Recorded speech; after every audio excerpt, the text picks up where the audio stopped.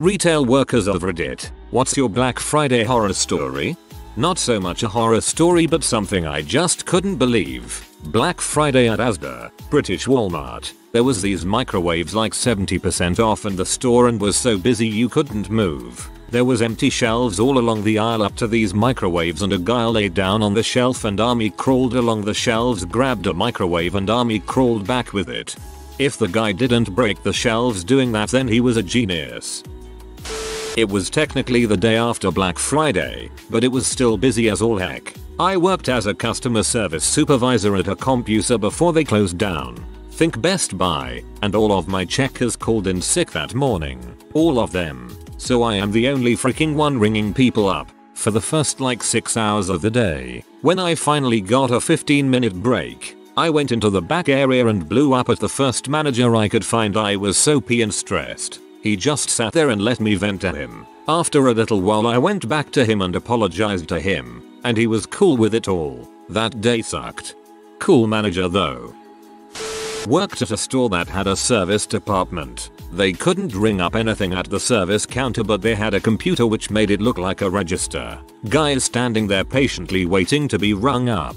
Finally somebody notices him and asks what he needs. "I'd like to pay," he says. "I'm sorry, this isn't a register," replies the service tech. The guy then proceeds to try and convince the service tech to let him pay because the line for the main registers is 3 hours long. Of course the service tech couldn't because he didn't have a register. He just had a computer for making appointments and such. So after 15 minutes of argument the guy moves off to find the line. Here's the fun part. While he was arguing somebody else saw him standing by something that looked like a register and so got in line behind him. Then people saw the shorter line and got in behind them. With nobody to control it the line to nowhere grew quickly. 15 minutes was all it took for the knot line to snake all the way around the department. So when the doofus who started this whole fiasco went to find the right line he found the end of the line he had started. Then the guy behind him heard that there wasn't a register so he followed the first guy. Then the next customer followed the second and so on. They walked around in a circle for an hour before somebody noticed them. We almost had a riot when a manager had to tell 100 people that they weren't in line and had just waited an hour for nothing. That same year we had several scuffles at points where the register line had forked into 2 lines. From then on we marked off a huge register path and had several employees just manage the line. I feel marginally bad for those people, but this story also is the best thing I've ever heard. Worked at Walmart years ago. One of my managers thought she was being sneaky and swapped my Black Friday off shift with an on at 9 AM. My shifts normally didn't start until 1 and ended at 9, so this was utter balls. I was in the bakery department and had to work all of Thanksgiving the day before, and they ended up needing more help.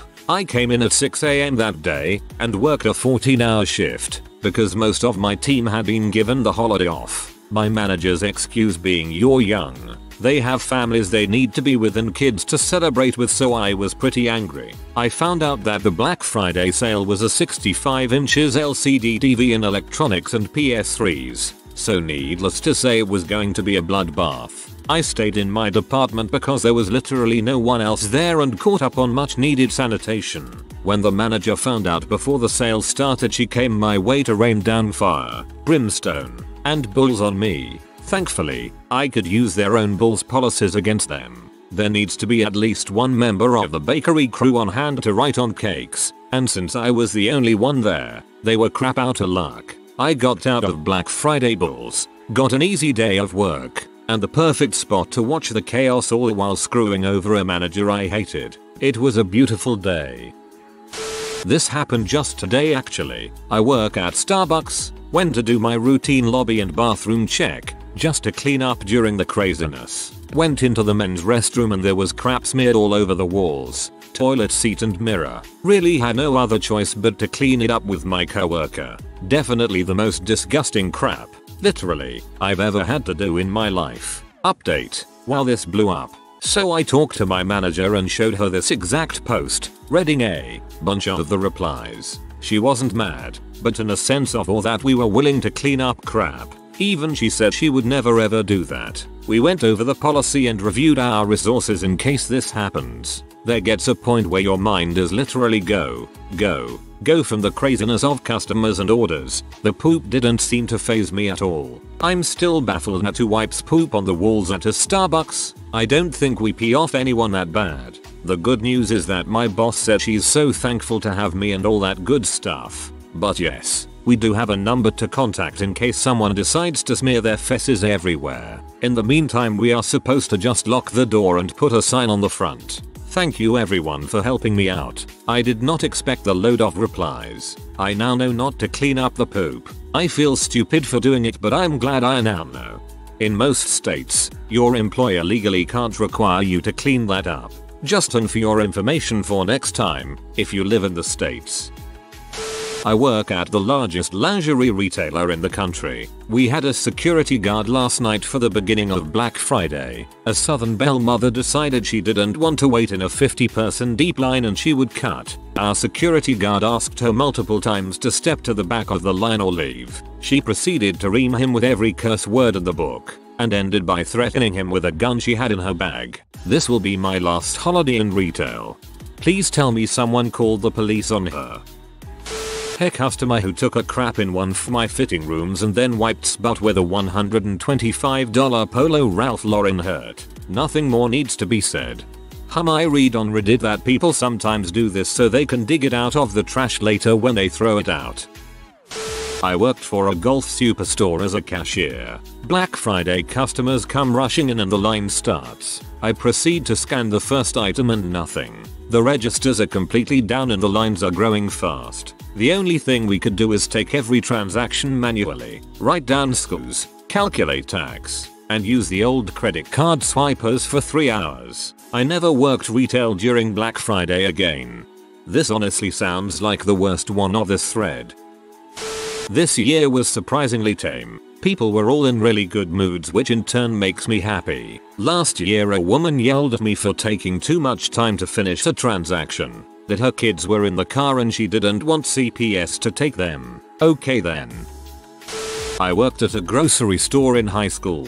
Black Friday was my favorite day all year. Hardly anyone goes food shopping the day after Thanksgiving. Which is exactly why I did today. Wahaha. Former GameStop manager. The worst one I ever worked was 2006. Everyone wanted a dang Wii when I got to the store at 4 AM to prep for the 5 AM opening. There were people wrapped around the shopping center in a line for the dang thing, even though I had a sign on the door explicitly stating that we could only guarantee them for the first 6 people. When I made the announcement to the folks in line, I thought I was about to get my butt kicked by more than a couple grandmas and soccer moms who had been waiting since midnight. After opening, our systems were unbearably slow when processing credit cards, but they still worked. The rest of the day was busy, but not too terrible other than the bitchy people who couldn't find the Wii. Fast forward 3 days later, a lady walks into the store with a bank statement and starts laying into me about her card being charged $200 4 times. Processing, not drafted yet BTW. She insists that she won't walk out until I give her $600 cash from the register. It ended with her and I on speakerphone with my district manager, who politely told her to pee off and call her bank. Cops were very nearly called during the ensuing screaming. This is with a store packed with customers. Fun stuff. As it turned out, our credit card processor had been overwhelmed that day, and this turned out to be a wide issue. It was the explanation for the system slowdown on Black Friday. The charges dropped off after a couple days. At least the lady had a legitimate claim. She didn't handle it well, but I think anyone would be pee about being charged $800 when it's only supposed to be $200. At Staples, I watched 2 grown men get into a brawling fist fight over a $30 label maker. It wasn't even the last one. Someone else's experience reminded me of one I had a few years back. I worked at a toy store in the mall, really fancy mall, and we only sold one brand of toys. Anyways, we were all about interacting with the parents and especially making the kids feel special. It was probably the best place in retail to work, not gonna lie. If I could have had full time with benefits, I'd have stayed. Anyhow, early December a woman comes into the store with her 2 children, probably age 5 and 7, no older than that. I overhear her say I'll be back, stay here, and she just leaves them. Not a word to us. She just vanishes. Within minutes it got busy, as in 50 customers plus kids. There are only 3 employees in the store, 2 on register. Then there's me, the shift manager, supposed to be helping people shop. There is no way I'm taking my eyes off of these kids, but there are too many people here. 5 minutes go by, then 10, then 15. I'm checking in with these little dudes to see how they're holding up. They're just fine, but I'm the type who takes 100% responsibility for children in my store. I call mall security because I'm freaking out about the need to watch them. At this point, I have to make a return and do a bunch of customer maintenance. No way to keep track of the kids. Turns out mall security called the cops. The officers show up about 25 minutes after this lady left her kids. The lady gets down and makes small talk with the boys while the man waits outside. Things slow to a crawl. I am the store, so my fellow employees entertain the boys while I speak with the officers. Apparently their mother had gone to the other mall across the effing 4-lane street at 7:30 PM. During crazy busy shopping time, she eventually did come back for them, but it had been close to an hour. And in Ohio, that is way past what counts as child abandonment. I don't know what happened to her them, but all I remembered is the shock of who the heck thinks that's a good idea, and OMG is she going to jail, while I watched the officers escort her and her children away. Yikes, I'm guessing Build-A-Bear. When I was 15 I got my first actual job. It was at a clothing store and my first day was Black Friday. I thought it wouldn't be a big deal because I was hired for men's formal wear. When I show up at 4 AM, the manager tells me I'm working women's shoes today only. Absolute madness. The worst part is shoes salesmen get commission. But since I didn't have employee numbers I got only minimum wage, losing out of hundreds of dollars extra pay. That's probably why they put the new person on that job. When I worked at Best Buy I watched 2 elderly ladies get in a fist fight over a Nintendo DS. That and the cleaning. The aftermath of Black Friday looked like a grocery store before a hurricane. Man, I used to love working Best Buy Black Friday. I'd work 14-hour shifts, usually getting overtime on the whole time so time would fly. I actually hated 12/4 because it was completely dead and those hours dragged on. I used to work at Walmart during the late 90s. I worked overnights unloading trucks, and back then the store I worked at didn't have mechanized lifts to get stuff up into the bins in the back, so stock reserved for the Blitz sale was all thrown up there by hand. Anyways, 3 hours to go, we had to get 3 pallets worth of 19-inch Symphonic CRT TVS down. My co-worker, Alan, didn't want to throw them down one at a time, so he pushed a pallet of Pampers down first, followed by all 3 pallets of TVS. Over the next few days several of those TVS came back as returns. I try to think that they were crap, but also wonder how many were damaged during the fall. I would trust that TV as much as a Sony or Panasonic. IT sounds like a cheap knockoff. About 15 years ago, I was working at a bookstore in a mall. Somehow, around 5 PM maybe, I found myself the only employee in the entire store, not a single co-worker to be found, and we were slammed with customers. We usually had music playing in the store, controlled by an ordinary 5 CD stereo in the back office, and of course this is the day the inoffensive holiday music gets brought into circulation. Around the time I found myself alone, I noticed the stereo had become stuck on repeat, just playing the same song over and over. It was at least an hour before I was able to get away from the counter, and so that was the day I was forced to listen to some kind of generic A very jazzy jinglables some 30 times back to back. With one it's not unusual. I was working at a gourmet stop in 2010 on Black Friday. Saw a kid pull a plastic knife from the food court on another kid. I almost passed out laughing. Guy tried to steal a Bluetooth speaker this Black Friday at Best Buy. After we caught him and called the cops, he was searched. The cops ended up discovering 3 items he was hiding. 1. Loaded gun. He did not have a concealed carry permit, nor was it a registered weapon. 2. Bag of black tar H. 3. JBL Flip 3 speaker. This man will now be serving hard time because he wanted an $80 speaker. Nice. This is why you're only supposed to do one crime at a time. Just today I sold a couch to a guy who drove a Prius with no roof rack. We do not deliver and he wouldn't leave until we found a way to get this thing secured to his car somehow. Not only had he clearly not planned ahead or thought it through, he was a total jerk about it and insisted on making it our problem. We ended up using half a spool of twine to tie this thing down and he had to climb in through the window because the twine went through his doors. I really wish I had taken a picture. At one point he complained to our GM, who had no idea what we were supposed to have done to appease this moron. Finally, we insisted that he sign a waiver before leaving because we were not about to be held responsible for his own stupidity. Of course, this was also during the busiest part of the day. I don't mind helping load or tie down for customers, but this guy took the cake. Man, my furniture store only offered curbside assistance and not allowed to lift or maneuver a product into somebody's vehicle. Lifesaver. Worked greets at American Eagle today. My job was to stand at the front and tell you what the sale was. Some lady walked in with like 8 bags and the alarm went off. So I smiled and said that it went off most likely because there's possibly still a tag on one of her items. This was her response. I just walked in and you're already accusing me of stealing and then stormed off. Nothing special honestly. Just another day of retail. Yep, small Canadian town life. Sounds like she probably was stealing. I worked at a big box store last year. I was in charge of answering the phone. Only, our cordless handsets were broken so I literally could not leave the fitting room counter because that's where the landline was plugged in. So of course it was super busy, and I find out right away that if I parked a call and walkied the proper department to take the call, that call would not be taken because all the other employees were too busy assisting customers who were in the store. Even if I asked a question about item availability over the walkie, nobody answered because they were too dang busy. Yes, our store had little scanner devices that we could use to check on item availability, but not a single dang member of management in that store thought to reserve one for the telephone operator. After asking for one over the walkie 3 times and receiving no response, I gave up.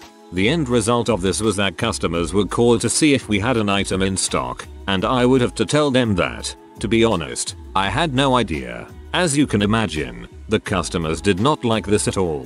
One of the managers installed new cordless handsets about an hour before my shift ended, but the 8 hours prior had been absolute heck. Oh, and a few days later, I got pulled aside by a supervisor who hasn't even been in the store during my shift that day. She said that apparently I wasn't my usual cheery self on Black Friday, and that I had told a customer over the phone that I didn't know if we had an item in stock. The customer had actually called back and complained. It took everything I had not to go off on her, and the only reason I didn't was because she wasn't there during my shift and none of it was her fault. But to the other members of management, of freaking course I told that person I didn't know if his item was in stock. I had literally no freaking way of knowing. You did not give me any of the tools I needed to do my freaking job, and you ignored me when I asked for them. And then you wanna coach me on my customer service? Oh heck number. That's on you, suckers. I am so glad I no longer work there.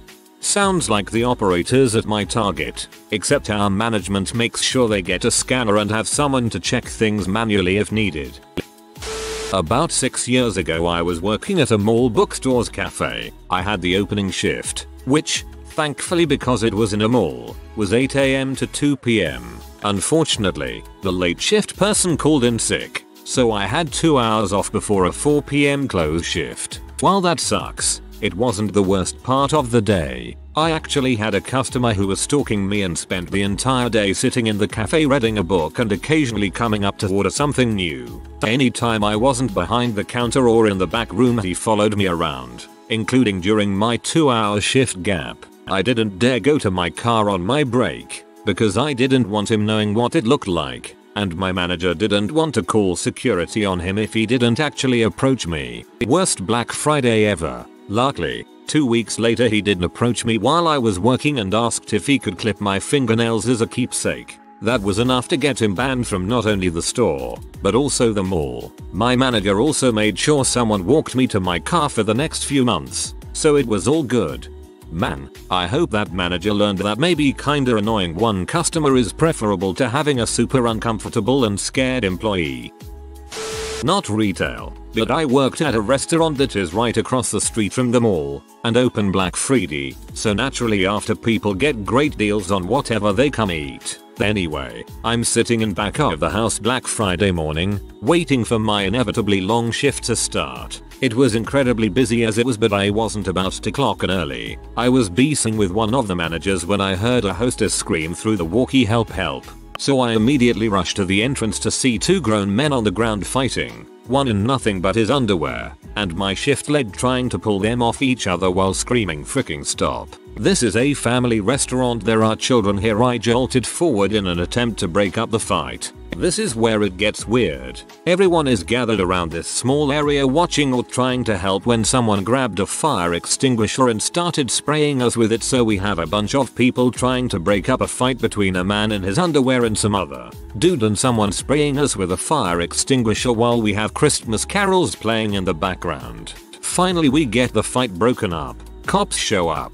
The whole 9 yards. Turns out the guy got the last TV voucher or whatever for the Best Buy and the other guy got pee and followed him over to try to buy the TV from him. The one who got the TV told him to frick off, so this guy took off his pants and they got into a fight. Guy 1 got the last TV voucher from Best Buy and guy 2 was very angry about that. So he followed him over to the restaurant to try and buy the TV from him. Guy 1 told Guy 2 to frick off, so Guy 2 took off his pants and started to fight Guy 1.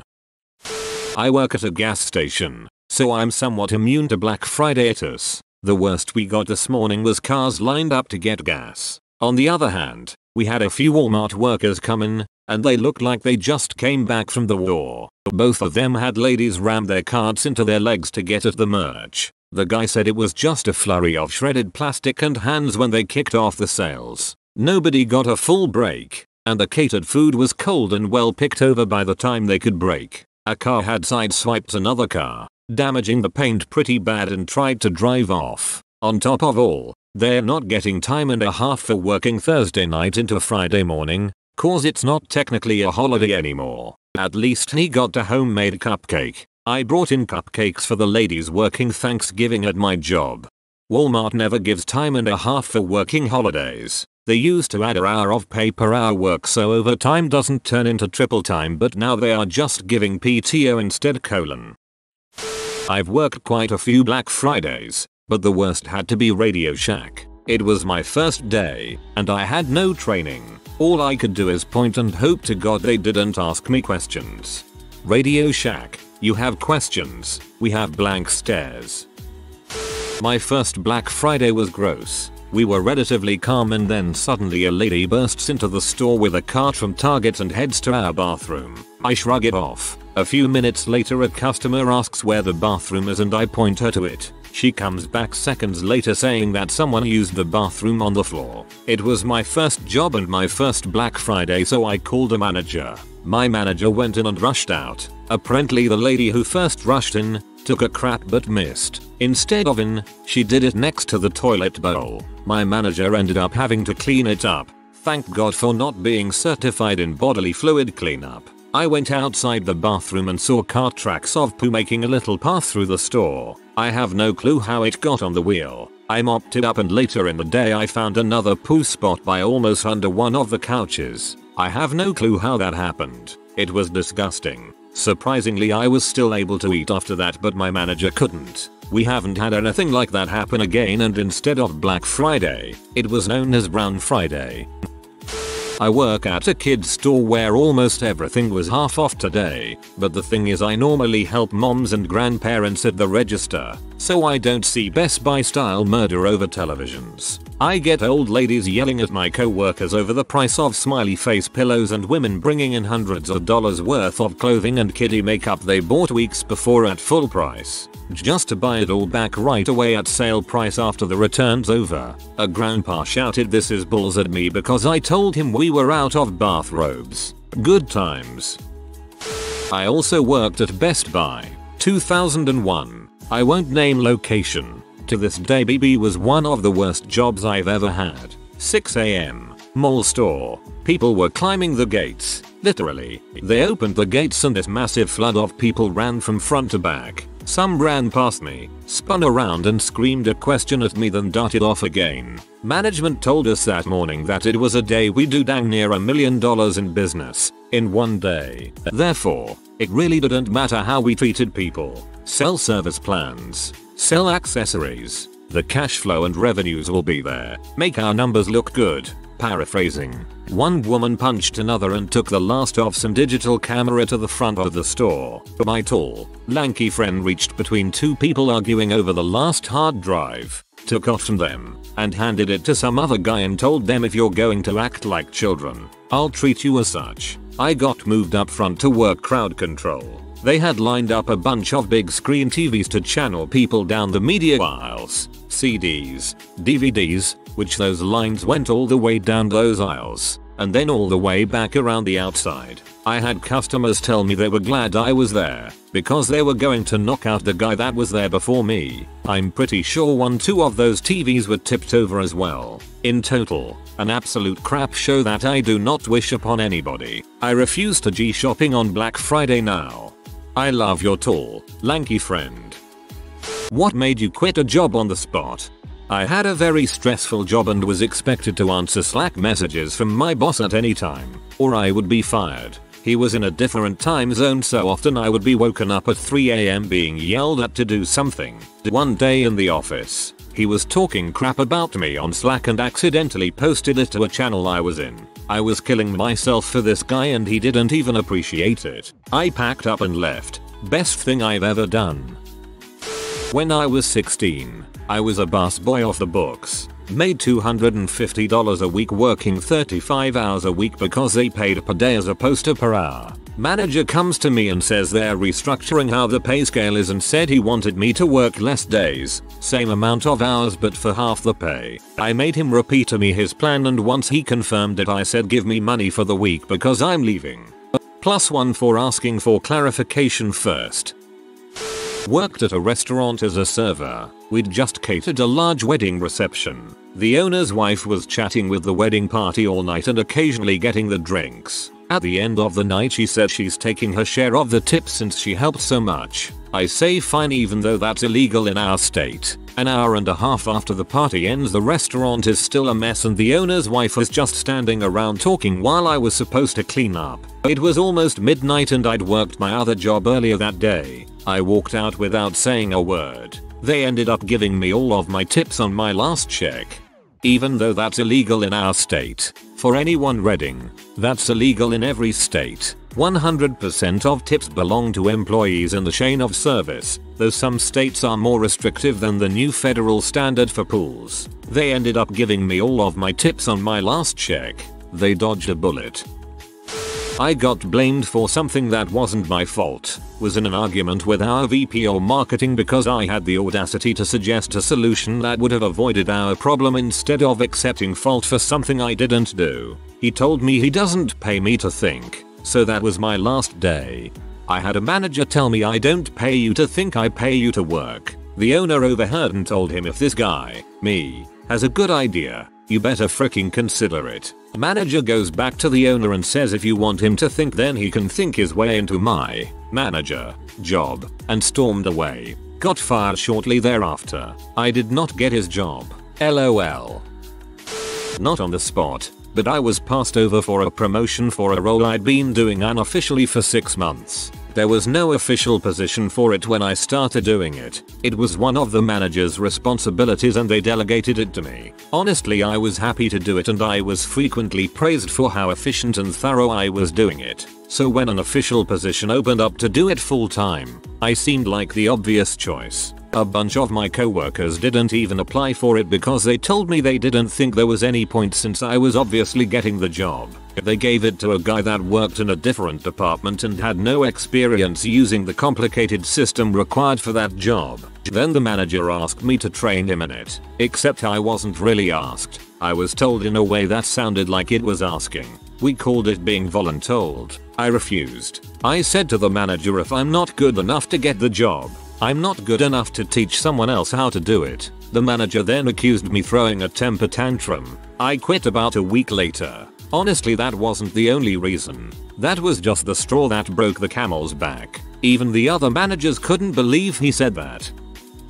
I worked as a manager in this really awesome cafe bar. My interview was basically drinking a bottle of wine with the owner whilst chatting. Totally relaxed vibe. Local artwork on the walls, which she sold for no commission. Indie music as background noise so you could still have a conversation, etc. One of the guys who worked there was in a band and would often go on tour, and she always made sure his job was waiting for him when he got back. Fast forward 3 years and she became pregnant with twins and decided that she wanted to be a Sam, so she sold the place to a young guy who purchased it as a gift for his fiancé. A nice gift, no, but it soon became apparent that he did this because she couldn't actually hold down a job due to even the most simplest of tasks being entirely beyond her. It took me 4 weeks to teach her how to use the coffee machine. She spent the evening shifts giving freebies to her mates and she totally gave up on using the panini machine. After finally mastering the coffee machine, she announced that they were going to be redecorating, so we would either have to take a week off unpaid or use our holiday time. Everyone was forced to use the holiday time. Came back a week later and we totally didn't recognize the place. It now had white walls with huge TVs blaring out dance music in a space that only had 12 tables. So loud that we couldn't hear what anyone was saying. We checked the rotas and I had lost 10 hours a week, but the band guy had lost 20 hours. Naturally we asked WTF, and she informed us that she could run the place without us, so cut out hours. We asked if they could delay the new rotas by a month to give us chance to find extra work elsewhere. I was okay as I had a second job that begged me to be full time, but band guy didn't. She said that as we didn't have contract with her, she didn't have to give us any notice. Not gonna lie, I was fuming. So I took my apron off, placed my keys on the counter and said that as we didn't have a contract I didn't have to give any notice that I quit. Then promptly walked out and never went back again. The place closed down within 3 months. Oof, I had flashbacks when you said young guy who purchased it as a gift for his fiancé. The worst.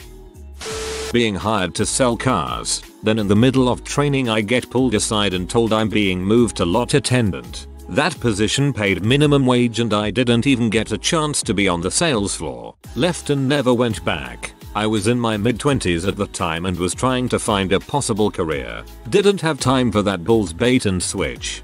Car dealerships, so sleazy they pull the old bait and switch on the staff, too.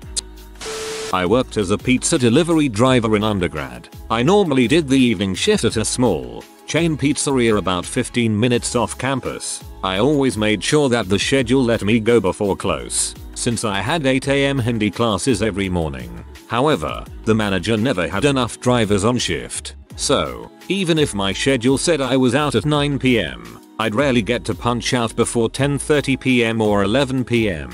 One night, I had a date and told the manager I'd have to leave on time. He looked me in the eye and said, "We'll see about that." I left and didn't come back. Similarly, another local pizzeria was notorious for its strict management. One of the shift managers was prone to having temper tantrums and could often be heard screaming at line cooks or shrieking at servers. My car broke down on St. Patrick's Day when I was scheduled to work. I had to pay $50 to get it towed home, and I called in to tell the manager what happened. He yelled at me and accused me of making up excuses to go out and drink. I offered to show him the receipt and repair bill, and he just hung up the phone. A day later, he called me and said, "We're cool, but you owe me a shift." I told him that I couldn't take more shifts because I was a full-time student, and he said he didn't care. I went in on my next scheduled shift, picked up my paycheck, and told the nearest manager that I quit. The latter pizzeria was genuinely and generally terrible. The owner got a real kick out of the time he went outside and fired every driver whose delivery sign wasn't lit up by sunset. He also flouted minimum wage laws and didn't adequately compensate tipped drivers who failed to earn their $7.40 per hour. If only I'd been a bit older and thought to report them.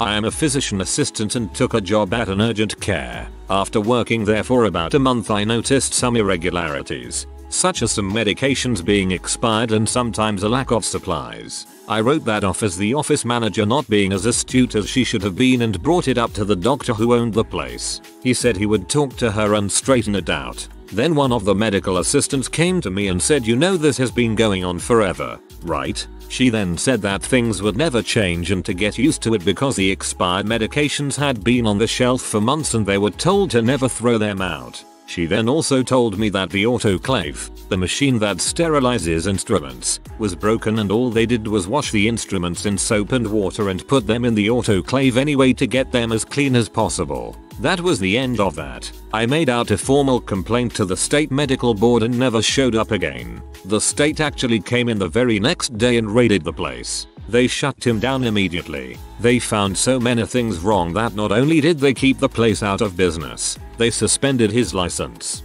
He was also prosecuted on federal charges because he was running a scam for truck driver physical exams. Crap, you probably inadvertently saved some lives. Good on you. Not me, but a middle-aged tradesman where I work. I work underground and it isn't for everybody. Terrible environment and whatnot. This particular individual starting working and after a few weeks decided that it wasn't for him. Bad conditions and hostile supervisor. He approached the boss at the morning meeting and told him that he wasn't going underground and that he was quitting. The boss told him that he had to give him 2 weeks notice, and without missing a beat the guy replied, "For the next 2 weeks you're gonna notice that I'm not here." Turned around, packed his crap and left. Was never heard from again. Man, that's a great line. I'll have to remember that. I worked at Walmart for a short time. I worked as hard as I possibly could to unload their pallets of merchandise. I always thought I was so dang fast. I studied the process and I believed I perfected it. Every single day my manager came up to me and told me I needed to be faster. So I did, and the fast pace made me lose a little focus, causing me to break a finger. I let management know that I might be a little slower due to my injury and they straight up told me we won't tolerate any laziness and wrote me up when I didn't meet their ridiculous standards. So I went home after my shift and never returned, never called, never formally quit. I just never came back. Frick Walmart. We had one of those managers at GameStop. Every conference call with the DM, no matter how well we did, "You can do better." Then we were third in the entire company one week. As the store manager was starting the conference call, I said, "He'll congratulate you on the performance," and immediately follow with, "You can do better." It was that. Verbatim. Worked as a cashier in a local shop. One night 2 guys came at me with knives trying to get in the till. I just walked away and said have at it, as it wasn't worth the minimum wage to get into it with a couple of guys waving knives at me. After they ran out the store, I picked up my mobile and called the police, then called the store manager. The next day, the district manager meets me as I turn up for my shift the very next day. Her first words were, "It was very unprofessional of me to be on my phone while in work." I laughed at her and told her she could take this as my notice and walked out. I never had a problem with being held up, but the sheer gall of that got me. Also very unprofessional to get stabbed on the job. Lucky you got out of that place. I worked for T-Mobile store, authorized reseller, not an actual dealer. 1 week, I had an amazing week. Sold 55 phones. Brand new activations on a business account with 55 high-end phones at that time. When I got my next check, they said my paperwork was not in order and thus they couldn't pay me. As a side note, they always told us to make copies of all paperwork in case this happened so you can show it to the manager and get it resolved within a day. I went over my backup paperwork with my boss. He said everything looked to be in order and he would have the office cut me a check. I went to the office, and they told me it was still not in order. I immediately gave them my store key and quit on the spot. I did go through collections and they did settle before I took them to court. The company did go out of business after a few years because they tried that with many other employees and eventually led to an investigation by the government, according to an old co-worker I bumped into years later.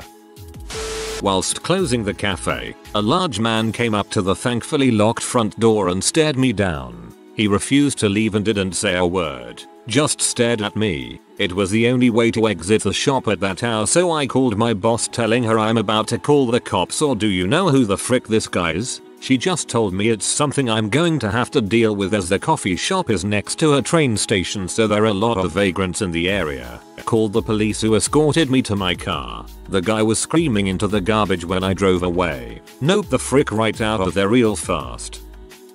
Walked into the interview. Everything went well. Accepted the job offer. Went to the front desk to do the paperwork and noticed that the contract had a different pay amount and that I would be interning for the first month for $100 a week. I asked first about the amount difference. Was told no, this the standard contract. It just hasn't been updated for your specific offer. I told them they'd need to edit and initial the changes before I would sign. Oh, that's not how things work here. I thanked them for their time and left without signing anything. They called me back on the day I was supposed to have started asking where I was. I told them because didn't sign the contract. I was never an employee. Haru boy, that was a fun call. I worked at McDonald's when I was 16. We used to get a free McDouble hot and spicy with a small fries and drink for our lunch break. One day when I went on break, the franchise owner was there, and when he noticed I asked for cheese on the hot and spicy, he attempted to make me pay for the whole meal because cheese wasn't free. I thought he was joking, so I laughed and started walking towards the break room until he yelled at me not to walk away from him in front of customers and my co-workers. I couldn't believe it. This grown but successful businessman was hounding a 16-year-old for a slice of cheese. Told him I wasn't gonna pay, put the food down and walked out. They tried calling me to come to work that weekend. I told them no thanks and never went back. That's crazy. Cheap butt guys. I worked at McDonald's when I was 18. And we could eat anything we wanted. I'd make quesadillas in the kitchen, and the managers would ask for some too, lol. I worked for an attorney. I was 7 months pregnant. I was supposed to be a secretary, but instead I was constantly being sent out as a process server. In July, at the end of my 3 months, August, I was supposed to get a raise and she said that she couldn't give me a raise. The day she said that, I left at lunch and never went back. She was an awful person, and the guy I replaced told me that he felt sorry for me on my first day as he was leaving. I should have left that day. Once as a teenager at a new job, I got my hand smacked by the owner the first day because I was writing with my left hand. Walked out. Had a job about 10 years ago doing tech support for an ISP for a week. The pay was minimum wage and bonuses you earned for selling people stuff. And by stuff I mean terrible, overpriced services that you can get online for free. I was still in the phase of training where I had a supervisor listening in on my calls, and after a call, he told me I should have paused to try and sell him some crappy antivirus service before I fixed his problem. Handed in my headset right there. Felt so skeevy when people call you for help and you have to turn into a telemarketer. Worked for a privately owned bakery for exactly 1 week. The owner's son comes in, walks past the counter and into the bathroom. He comes out a few minutes later without acknowledging me or my co-worker, gets into his car and drives away. We both looked at each other, then opened the door only to find this guy literally crap all over the toilet seat and the toilet paper holder. I called the owner, told her what happened, and she said to deal with it. So I asked my co-worker if she wanted to clean it up because I wasn't going to. She declined and I told her I was walking out. She did as well. We locked up the store and told the owner we quit but would reconsider staying if her son came back to clean up his own mess. She yelled and berated us for 20 seconds before I said goodbye and hung up. Jesus Christ. That family must have some crazy mental issues. Began working at a Persian restaurant in the kitchen. I overcooked a steak slightly. The owner came back, threw a plate at us, then a hot meat skewer before storming off to his office. I dropped my apron, grabbed my bag and told him I was leaving. His response was, "Okay, at the end of the night you can go." My response was clearly, "You don't understand. I'm leaving right now. Here's my parking pass. I'll expect my check in the mail." I got mugged on a delivery for Domino's and came back to the shop crying and panicked. Had my phone, wallet, and pizza taken. Told my manager what happened. Anon. "Are you hurt?" "No, but I lost my phone and wallet. I need to call the police." "No time for that. Here's your next delivery." It was like 2 blocks from where I was just mugged. I just went home. The police never really did much to get my phone and wallet back. Not like they could. I had worked for a cleaning company and I had a total disaster of a person named Tina as my manager for about 4 months. Tina would work the night shift with a crew and basically did nothing. She would leave the majority of the work for me to do during the day when it was a lot harder to do as I had my own list of duties as well as whatever she left for me from her own list. I was teetering on the edge of quitting, but I hadn't found a replacement when one day I got a call from head office that Tina had quit, and for about a month the job was exceptionally better and I effectively was my own boss. Things were going remarkably smooth for again about a month when I got a text message from Tina asking me to do a bunch of extra stuff. I called the owner and they told me that Tina had approached them about coming back and that they were rehiring her in her former position, and I literally just packed up and walked out about an hour into my shift. I had zero intention of working another minute for that woman and held to it. For a second, it was almost a happy ending, and then it wasn't. XC hope you're doing better now though. I get a job at a restaurant. First day I show up and the heat is broken in the dead of winter. It was like 35 degrees. I ask the cooks if it's always like this, and they say yes. I walked immediately. I was getting married. I had a temp job and told them on my first day that I needed a weekend off in a couple of months for my wedding. I reminded them every couple of weeks, had it on the calendar, and even reminded them that Monday. That weekend came, and I was on the schedule. I told my boss that I needed it off for my wedding, and she said, "You're just a kid. Can't you move it? We really need the parts." Admittedly, I was 21 marrying my 19-year-old girlfriend, but yet, I laughed at her and left. We were scheduled Saturday and Sunday, 2 attendance points and you're fired. So I assumed that I'd be job hunting on Monday after my wedding. I went to another temp agency on Monday and had a job lined up for Monday evening. On Tuesday, the temp job called and asked if I was coming back. I told that person, the temp agency lady, what they'd done to me. She was upset that they'd done that. Tried to get me to go back, but I liked the new job and stayed there. I was at a company for about a year and a half as an assistant project manager. In that year and a half, I had 3 different bosses, the newest one being a heavy micromanager. I was getting paid about 20% below the standard salary for the position, overworked without any additional compensation, and the overall culture of the company was just flawed. My boss started nitpicking my work at the end of the day. I told her I had plenty of time to get it done before the end of the day, but she kept pushing and escalating. She was borderline screaming and I just cut her off and said, "I'm not doing this crap anymore. I quit." She yelled back, "Well, I need IT and writing," and I said back with the straightest face, "I don't have to do crap in writing." I quietly packed all my stuff up, said good luck to my co-workers, and left. A year later, after working a couple of other jobs, I accepted a project manager position with a competing company and make almost twice as much as I was making at the previous. And I get to post on Reddit while at work without getting yelled at. After working at a company for 5 years with a set schedule having weekends off, we got a new supervisor that told me no one gets set schedules here and told me I'd have no weekend day and they would be split. I was already having a bad day. My transfer request was denied, and supervisors were on my butt like they owned it. Nearing my lunch break, I was stopped by a customer asking about a price check. Me, not able to do a price check, said please take it up to the front. They can help you there. Wasn't good enough. The customer proceeds to berate me, almost making me cry. Finally she says, "How about you just go kill yourself?" Like what? Knowing that management wouldn't do anything, I just left. Frick that. Being abused for minimum wage? Not worth it. I don't understand customers that blame the random frontline workers for stuff that is clearly out of their control. The gas station attendant did not raise prices. The person working returns at Target did not break your docker key. The customer support person you called did not mess up your Netflix subscription.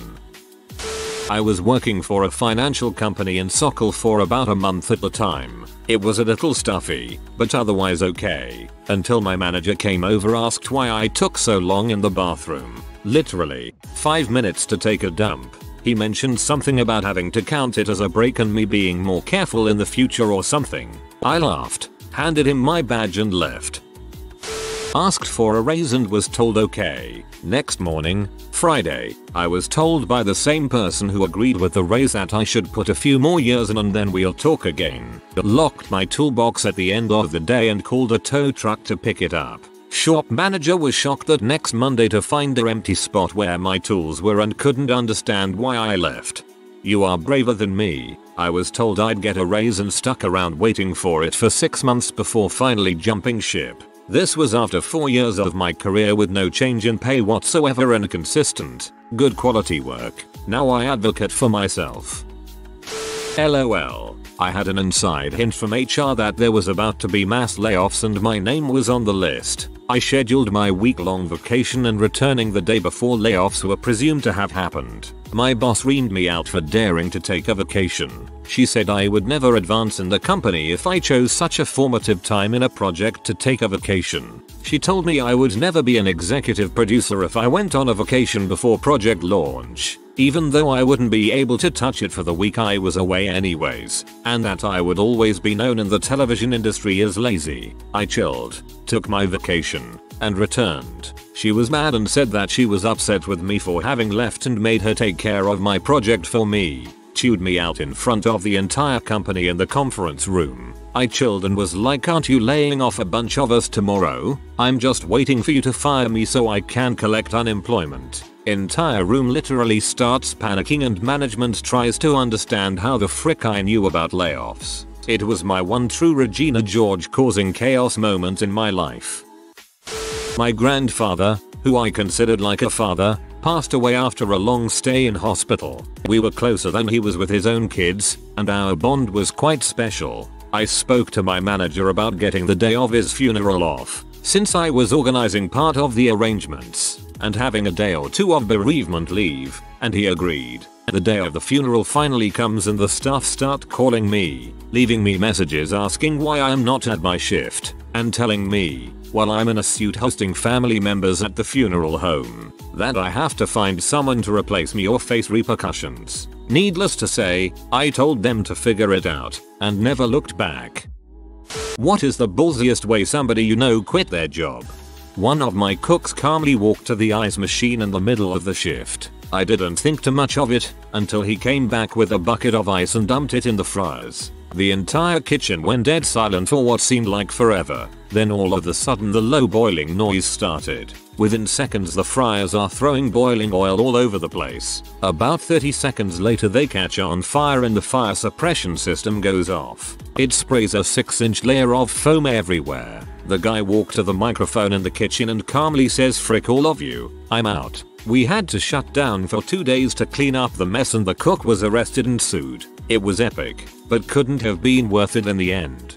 Bucket of ice and dumped it in the fryers. If anyone hasn't worked in a kitchen and is trying to envision this, think a volcano of 350-degree oil. Working at a movie theater, just kept popping popcorn, like, overflowing onto the ground. Didn't even look away until the manager said you're fired. Friend worked at a major shopping center in a deli. It was his last day anyway, so he wasn't exactly trying to get fired. He changed one of the signs on the trays of meat to hand strangled veal. Not one person noticed all day. I made the receipt header for a coffee shop I was leaving say, "Hail Satan, his reign is upon us. The blood of the innocents will cleanse us all." It took a week before anyone noticed. I had just walked into a Taco Bell about a minute before where someone quit on the spot and freaking trashed the place. I mean, food and cup and bags and drinks all over the place behind the counter. One worker girl was frantically on the phone with police just freaking out saying he trashed the place. Needless to say, I did not get my bean burrito. I'm genuinely upset that you didn't get a burrito. My brother quit his last job.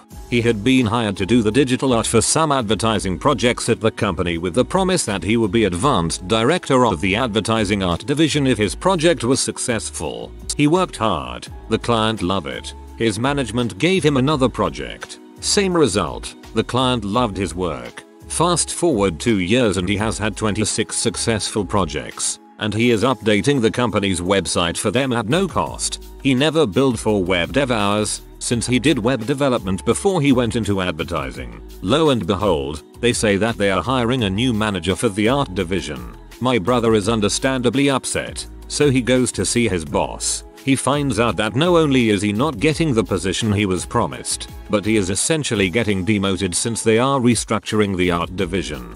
He went back to his desk and made 26 phone calls, then logged onto the company's public portal and reverted the website to the original version and cleared off all the files he had worked on. He walked back to his boss's office, told him he was quitting and left the building, saying goodbye to his friends on the way out. He went back to doing freelance ad work and was making almost 3 times the money while working at home. Worked at a restaurant a few years ago that was the pits. It was a terrible place to work but the tips were great so I stuck with it. One guy had had enough of it after his paycheck bounced. So he went into the manager's office, looked her square in the eye and said I quit, you fricking B, and placed his apron on the desk. As he was walking through the kitchen he took one of the sacks of flour we used to make dough, threw it over his shoulder and said this is mine and walked out. If you're going to appropriate food in lieu of your paycheck I suggest you raid the filet mignon and the saffron, not the flour. Some background first. I worked at a company that had an owner who was not paying people for their final 2 weeks when they resigned. I was one of those who got stiffed. Later got my pay when the state intervened. After I quit, a former employee of mine, a tech writer working on a big project from his home office, decided that the missed and late paydays and horrible treatment from the owner was enough. He decided to quit without notice. He gathered up all the equipment that the company gave him and he took it into the office. He dropped it on the floor and said, I'm out. One of the directors asked him if he was going to be available for any transition or other information exchange, to which he replied, when you pay all the people who have left and have still not received their pay, I will transition knowledge. To my knowledge, that transition never occurred, yet he received his final 2 weeks pay and unpaid vacation without issue. Go figure. The Philly Run. A friend worked in Northern Virginia at an office job he hated. On the day he decided he was done, he clocked in, left, drove to Philadelphia, over 2.5 hours, for a cheesesteak, returned to the office job, and clocked out. Now, if he bought cheesesteaks for all the sound people he worked with, that would have been up there with the best of the best. A bartender I worked with had a really bad run, was a little strung out on coke and life in general, but anyway, we had this really bad day at work and this woman kept pestering us about the service. Eventually he just took the money she was holding up to get our attention, got his lighter out from his pocket, set fire to the bill and held it in front of her while saying something like frick you retarded fricking B. Then he just left and never came back. He is kinda crazy, so I am happy he left. I didn't work with him, but I'm reminded of the JetBlue male flight attendant who popped the emergency exit slide, popped open 2 beers, drank them on the way down the slide and left. When the police arrived at his house he was mid-intercourse with his wife. I guess there comes a point when enough is enough. LOL. I like to think I can drink fast, but dang, 2 beers on a slide. I need to shake this man's hand, or probably give him a fist pound through the prison glass.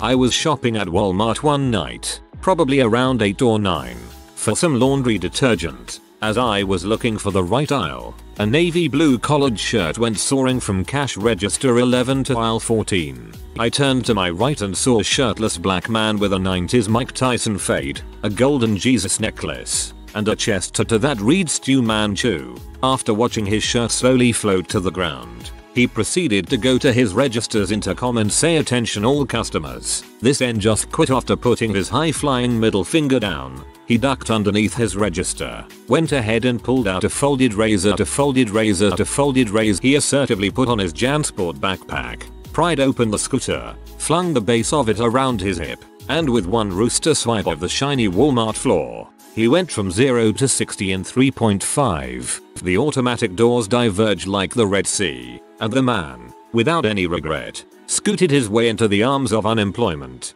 Thank you for the gold OP, you made my day. Scooted his way into the arms of unemployment. That made my day.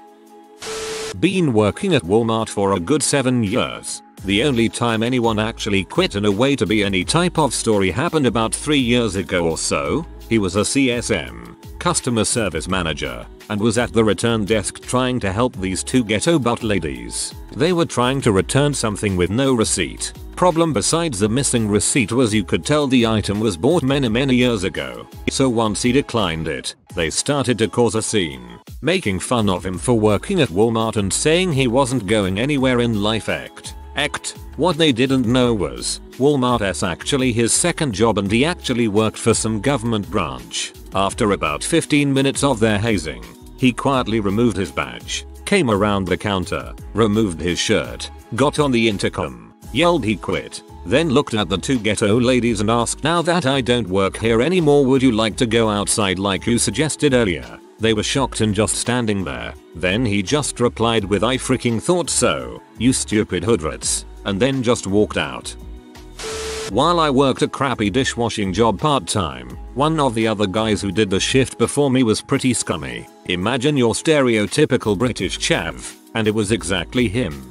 The big dishwashing machine was a little excitable. It would blast water towards the opening hatch so hard that it would leak pretty badly even when sealed shut. So, imagine the look of surprise on my face when I walked in for my shift to see a buck-toothed chav, butt naked, being blasted by scalding hot water head to toe from an open dishwasher, yet still wearing a backwards facing cap that was surviving the ordeal. He looked at me and I managed to decipher the opening sentence to "done with the shit." Still naked and soaked, he confidently strode to his Mini Cooper and drove home. I never saw him again after that.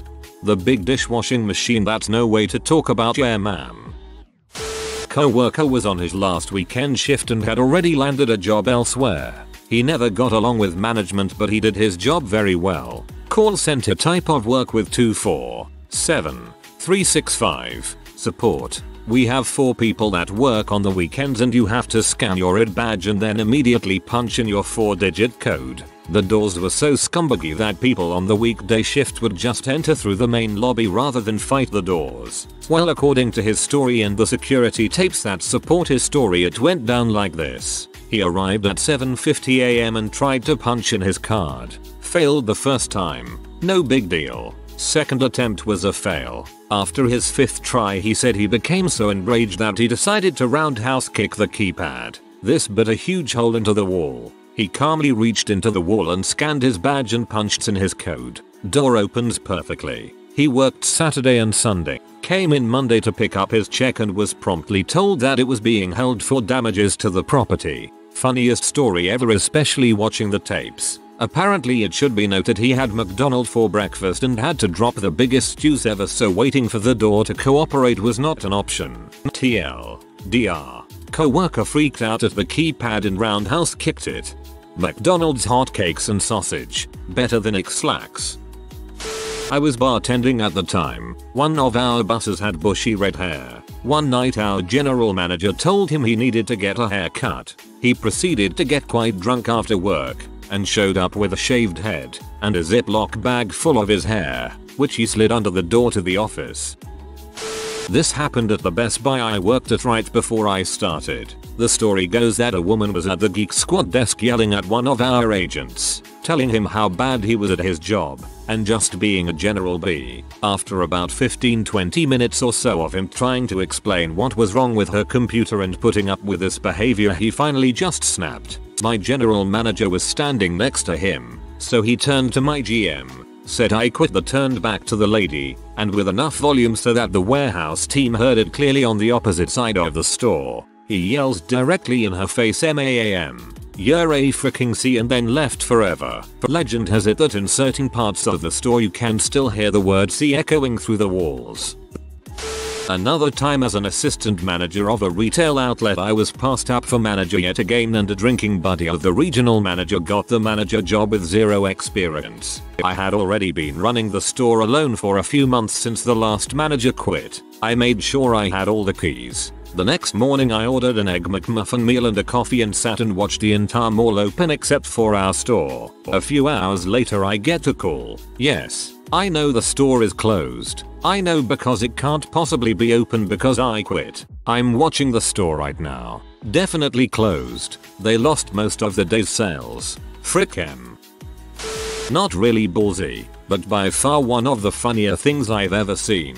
I was sitting in McDonald's enjoying some chicken nuggets sometime at night when one of the workers starts yelling and tramping around. He tires himself out pretty quickly and leaves with an adamant "freak y'all not." 5 minutes later he walks back in and says, "I bet y'all didn't think I was coming back." He keeps bragging about his stellar achievement and then slowly slips into one of the workers. "Hey, what time are you off? I need a ride. I lost it at that." TLDN.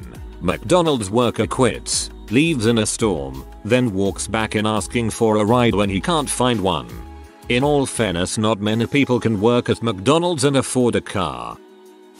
A man and a woman I worked with were fraternizing. There was a no fraternism clause in our contract. I knew them both fairly well. They told me, and I have seen them together outside of work. It was a stupid clause but it paid well. Anyway, company meeting. Talking about new directions and how they will start enforcing certain things more strictly. Manager asks for questions or comments. The guy raises his hand. Manager called on him. "Frick you. Frick your rules. I quit." He stood up, walked over to the woman and kissed her, turned and gave the manager the finger and walked out. I started clapping. No one joined in.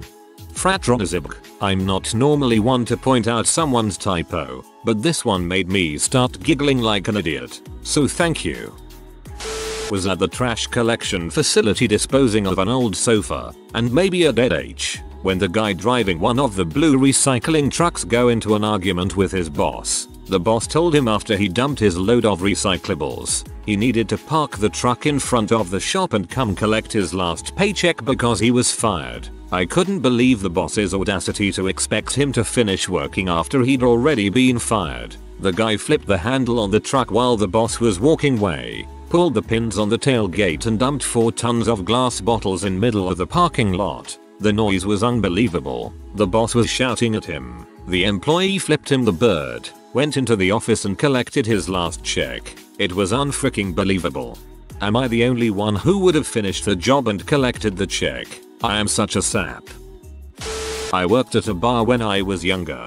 Actually, I was a minor, but I needed to work and bartending was one of the few jobs that had a schedule that allowed me to go to school at the same time. The 40-something owner constantly sexually harassed me. I don't mean flirtation or passes. I mean asking me to suck his dong, commenting on my juicy pee and slapping my butt. Real Romeo. He even had an apartment above the bar. I couldn't complain to labor standards because I was working under the table, being underage and all. Anyway, fortunately, I had the fortitude to say no and keep myself safe from him, but after a while he became harder to dodge and I couldn't handle other things that were going on at the bar, so I decided to quit. On the night I decided was my last, I didn't charge any customer, mostly regulars, for any of their booze. Ended up giving away a couple thousand in alcohol on the house and pocketing some pretty generous tips. In the same way I couldn't report him, he couldn't report me, so in the end, I felt it was a pretty fair frick you. TL. Doctor. Boss at a bar sexually harassed me, so I gave out a bunch of booze on the night I quit. A technician we used to have also partially owned a strip club. He came in one morning, ripped out of his gourd, in a limo. 3 of the girls who worked for him were with him also. He got out of the limo, climbs up onto his toolbox, in underwear and cowboy boots only, and just starts dancing like crazy. Tells most of the management to frick off, climbs back down, and leaves. Needless to say, we hired him back 4 years later. My boss told me that, by the end of that day, I had to submit the name of one of my 3 employees to be laid off. After discussing with my GF on the phone, I wrote my own name down on a piece of paper and handed it to my boss. The look on his face was priceless. You are a class act. Your boss is a Dow Chicano. Summer job at landscaping. Job required us to take company trucks to the houses businesses whose lands were to be scaped. I had only been there for the summer, but the guy who quit was a full-timer of 4 years. One day he accidentally does a wrong address. Hey, free flower bed touch-up, and the boss calls him threatening to make him pay. He is in an adjacent town at the time, so he calls his girlfriend to pick him up, leaves the truck where it is, calls the boss, quits, and tells him to go get his truck. My first day at a new chain convenience store. Graveyard shift. I show up. No uniform. Old chain was bought out by new chain, and the clerk is nowhere to be found. The parking lot is full of people loading store product into their cars. The most epic was a lady with a trunk full of Huggies, and every 40 ounces beer bottle the store had left. My first thought was that he was dead or tied up in the back. I look around for him, can't find him. For all I knew, he could have been one of the people emptying store out. I go behind the counter, the cash register's empty, and 2 guys are working hacksaws on the safe under the counter. It took me a while to go through the paperwork thrown everywhere, until I found the store manager's phone number. I called him up. Now that I think about it, I'm surprised the phone was still there. He says to call the police. He is on his way. I told the 2 guys working the safe I was calling the cops, and just as casual as you please, they got up, walked out announcing to everyone what was happening. They all just casually left. Everyone got out of there before the cops and manager showed up, and that's when I noticed on the door was a sign taped to it. It said, "Clock just quit. Store is unattended. Take what you want." I spent the rest of the shift helping the manager clean up, and basically only sold gas the rest of the week while waiting on new inventory to come in. That's because he wasn't even supposed to work that day. Worked at a pipe drilling company. They issued a drug test. He told me he was accused of cheating, so he got upset, undid his overalls, and, with nothing underneath, proceeded to talk Ace Ventura style out of his butthole, saying he would never cheat, then stood up and whipped his dong around lasso style, followed by a move we now call the P helicopter. Managed to fill up the test cup. 13 panel test, and he was positive for 12. Woman giving test had 1 week to go before retiring, but said it didn't matter and quit right then and there, and left a little less dry than she had came. TLDR, spinning around and pee gets you fired. I used to work at this restaurant, and one day I get a frantic call from my boss asking me if I could come in and work. Apparently the cashier and the sushi chef, who were dating, just flat out left. The only other people working there were the cooks, and they had no idea they were gone until a good half hour or so. I thought that was pretty ballsy and stupid of them to just leave the restaurant unattended. Someone could have easily stolen one of the TVs, money from the register, or event stuff from the sushi bar. My Spanish teacher once told me a great story about how he quit his telemarketing job. He was in college at our crappy community college and decided to just stop going to work. He went back 6 months later, acted like he had done nothing wrong. They didn't notice. He never went to work at the telemarketing center ever again. A year after, they called him and told him it wasn't working out. Must be a telemarketing thing. I just stopped going to my telemarketing job one day, and 6 months later got a call asking if I planned on being in on Monday. I'm a lifeguard. At our facility, we have certain whistle signals that we use to signify certain things. Well, one of these signals was one that meant a spinal injury, and not just some "oh he's got whiplash" kind of thing, like a "oh crap his spine is broken." Anyway, this guy apparently had had enough of working at our water park and decided to just leave his stand in the middle of his shift while blowing that signal on his whistle. Paramedics were called, and by the time they arrived, he was long gone. Was quite an interesting day. A couple of years ago, my friends and me sat at the Rhine and were having a great time. It was a hot summer day and we had a little BBQ. On the Rhine there are a lot of tourist boats cruising up and down between Koblenz and Cologne. We sat there and suddenly we hear a loud splash from one of the smaller boats that was approaching us. It was a guy who jumped off the boat and swam to the shore, got out of the water and walked away. Later I've read in the newspaper that this was an employee who had enough. Still brings a smile to my face. Literally jumped ship.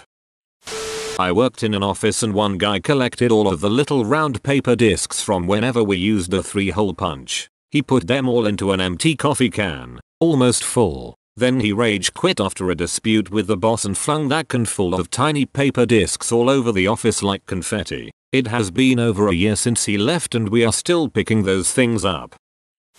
No joking. An employee came to work with a gun and shot himself in the head in the parking lot. What nerve. Didn't even give his 2-week notice. IT guy at my office sent a company-wide email, 2,600 people, on his way out that said IT was doing updates and could everyone please delete their System 32 file, and then gave steps on how to delete it.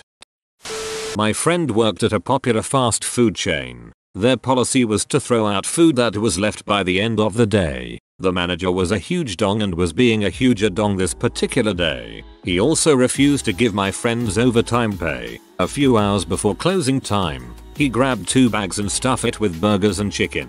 His co-workers was in on this. He walked home while handing out food to the homeless people. Oh, and he wrote "You're a dong" on the manager's MacBook with a Sharpie. My brother quit his job at Sizzler by getting naked, putting his name badge through his navel ring and walking through the customers shaking hands and saying "Thank you for the memories. I love you, bro." I had a friend who was a salesman for a technology wholesaler back in the early 90s. He had recently found out that his pancreatic cancer had relapsed and he wanted to go out in an epic fashion. He made all of his orders for the next week buy 1 get 2 free. Servers, hard drives, modems, etc. all BOGT. By the time the company found out, he had given away several million worth of inventory. He went home his last night, shot himself up with a massive amount of morphine and died in his sleep from the overdose. My first serious girlfriend was a real knockout. She had an under-the-table gig selling hot dogs at a stand outside of a Home Depot when she was 16 or 17. I would hang out with her sometimes. The owner didn't like me hanging around and would often try to chase me off and tell her I couldn't be around the stand. I ignored him most of the time because I know I could hang out in front of Home Depot all I wanted. But typically I didn't want to cause trouble for her, so I'd wander inside when he came around till he left. One day he came up and caught me near her and told me to leave and that if he caught me there again he was going to fire her. She got mad and asked him why he cared. She always did her job. He responded by saying, I'm paraphrasing here, that he had hired her because her tea and butt sell more hot butts than he would, but nobody's gonna take the bait when her boyfriend is around. She promptly picked up one of the bins full of mildly hot dogs and water and dumped it over his head, then asked me for a ride home. I didn't even have the chance to stand up for her. She had that crap on her own. Once again proving that biological testicles are not a prerequisite for cojones. Serious, Redditors that have gotten a fake degree, listed entirely fake accomplishments, or otherwise lied on a resume. How's that going for you? A friend's sister completely lied about a degree and experience working in the hotel industry. Every bit of all of her claims were entire fairy tale bulls. She got a job and within 2 years was the assistant manager of a very large, very nice hotel. They found out she lied about her degree and demoted her. She immediately went to the competition and got a job because she had experience.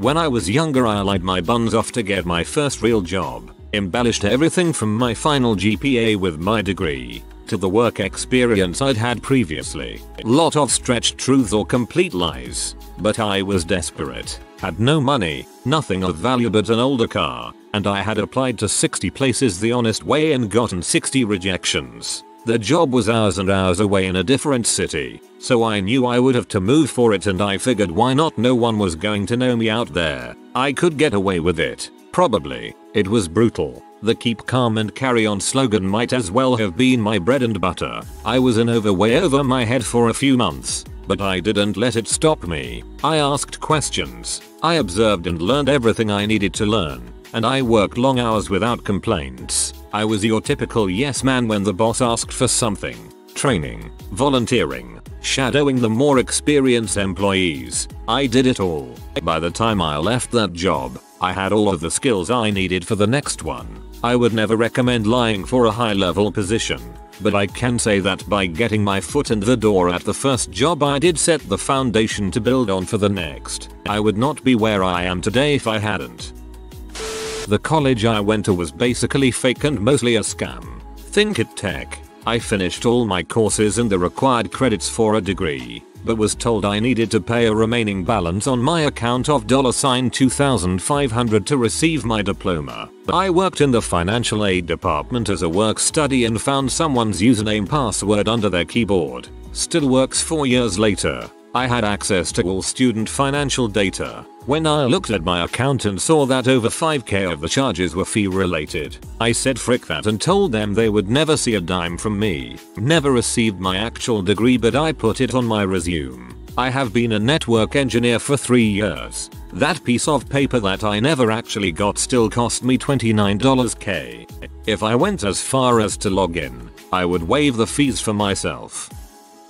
Apart from a work permit application to work in a foreign country, I've never had to show my actual degree certificates to anyone. I think once you have a few years experience in work, people are less worried about that. On client calls, I'll sometimes imply that I understand what they are talking about when I don't in the moment.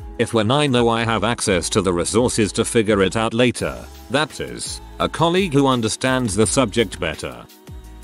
My friend and I faked each other for references for years. We'd use our real names but fake positions. I'd get a call.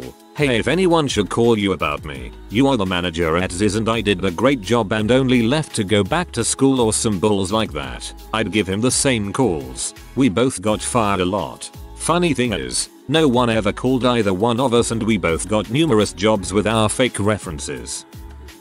I read about this in the early 90s while I was in college. At the Caterpillar HQ in Peoria, Illinois, a woman applied for a management job claiming she had a degree in engineering and an MBA. Strangely, luckily, the department she managed improved for the first 2 years she managed it. Then it started to decline. HR got an anonymous tip that she had lied about her experience. It turns out she only had a BA in communications. I've always wondered how she could fake having an engineering degree.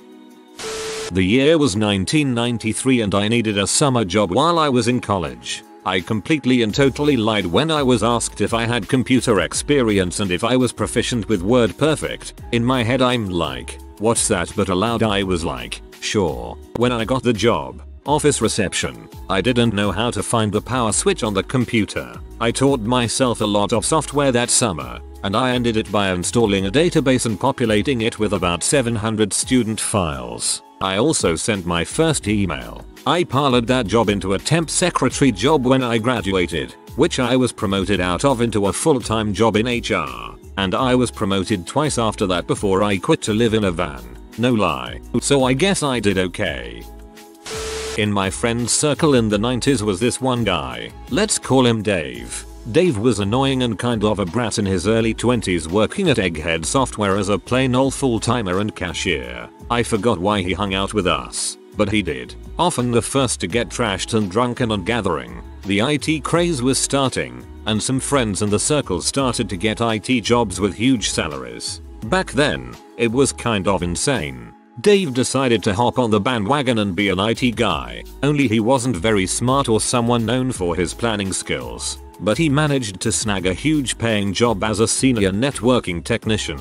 He knew nothing about networks. He was completely and utterly over his head. His resume was 110% lies. He claimed a CS degree and he never went to college. He had all the alphabet of certs. He claimed jobs he never had, never existed, and if you added up the experience, he must have got his degree when he was 10. We told him it was a bad idea. We cringed when he applied places, and gasped when he got a job paying $60K when that was a lot more money than it is now. Then we took bets when he'd be discovered and fired. It never happened. One of the first things he did was claim his certifications needed renewed, so they sent him to class and he eventually got certified. Now he had certs. The company got bought out, and he transferred there, got a huge bonus, and said he wanted to go back to school. They paid for 2 years of his tuition, I think, before he got laid off with a huge severance. He got a job making even more as a software architect, or some such nonsense.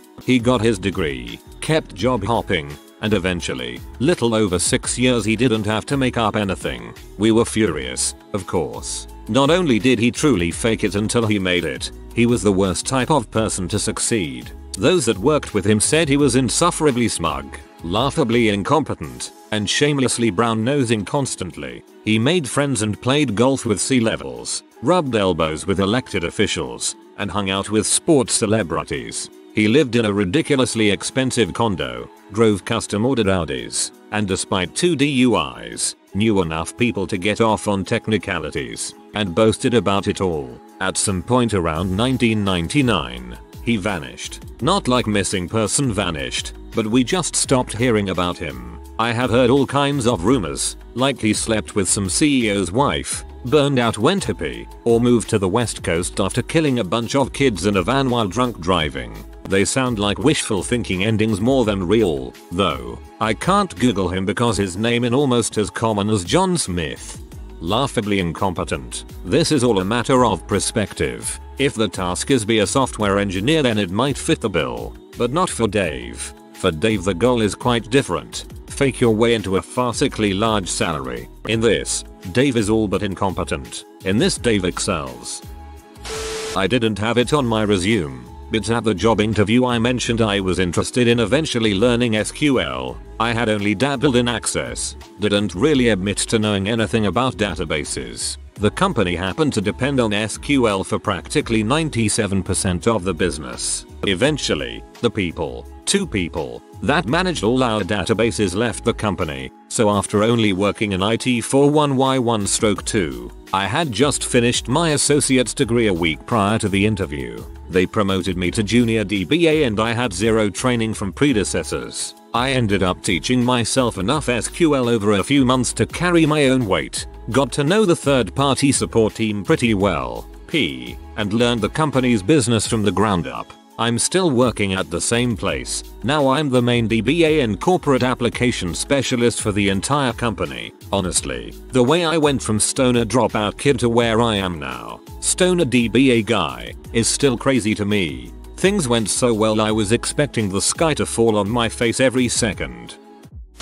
I lied about having a degree in an interview for a government contractor position, when in actuality I dropped out of college. Job I was applying for required a security clearance. I told the truth on the clearance paperwork. Nobody really brought up the discrepancy. That was 16 years ago and I still work in the same place.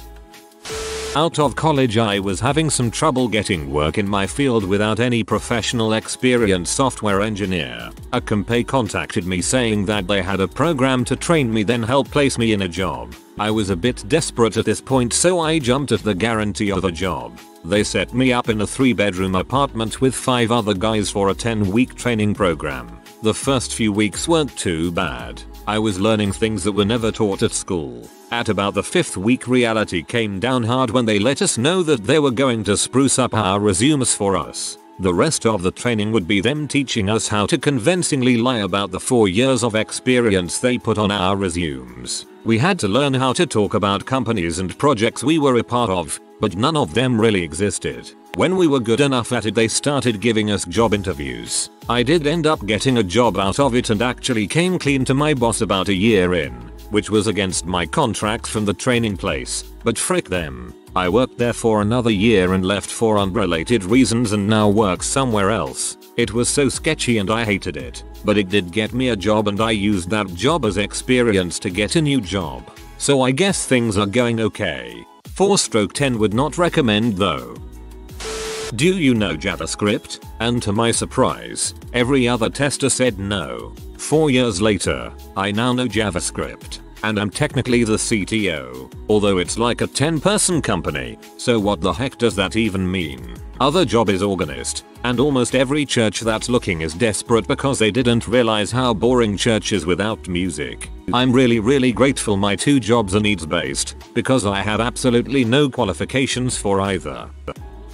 I've seriously massaged one date on my CV to minimize a career break. Never got discovered, and now there is almost no chance it ever will. I also upgraded one of my old job titles, because it said coordinator, and I actually had line management responsibility. I wouldn't lie about qualifications, doing projects I'd never done etc. I couldn't lie about qualifications on moral grounds, and claiming skills you don't have is a good way to get fired.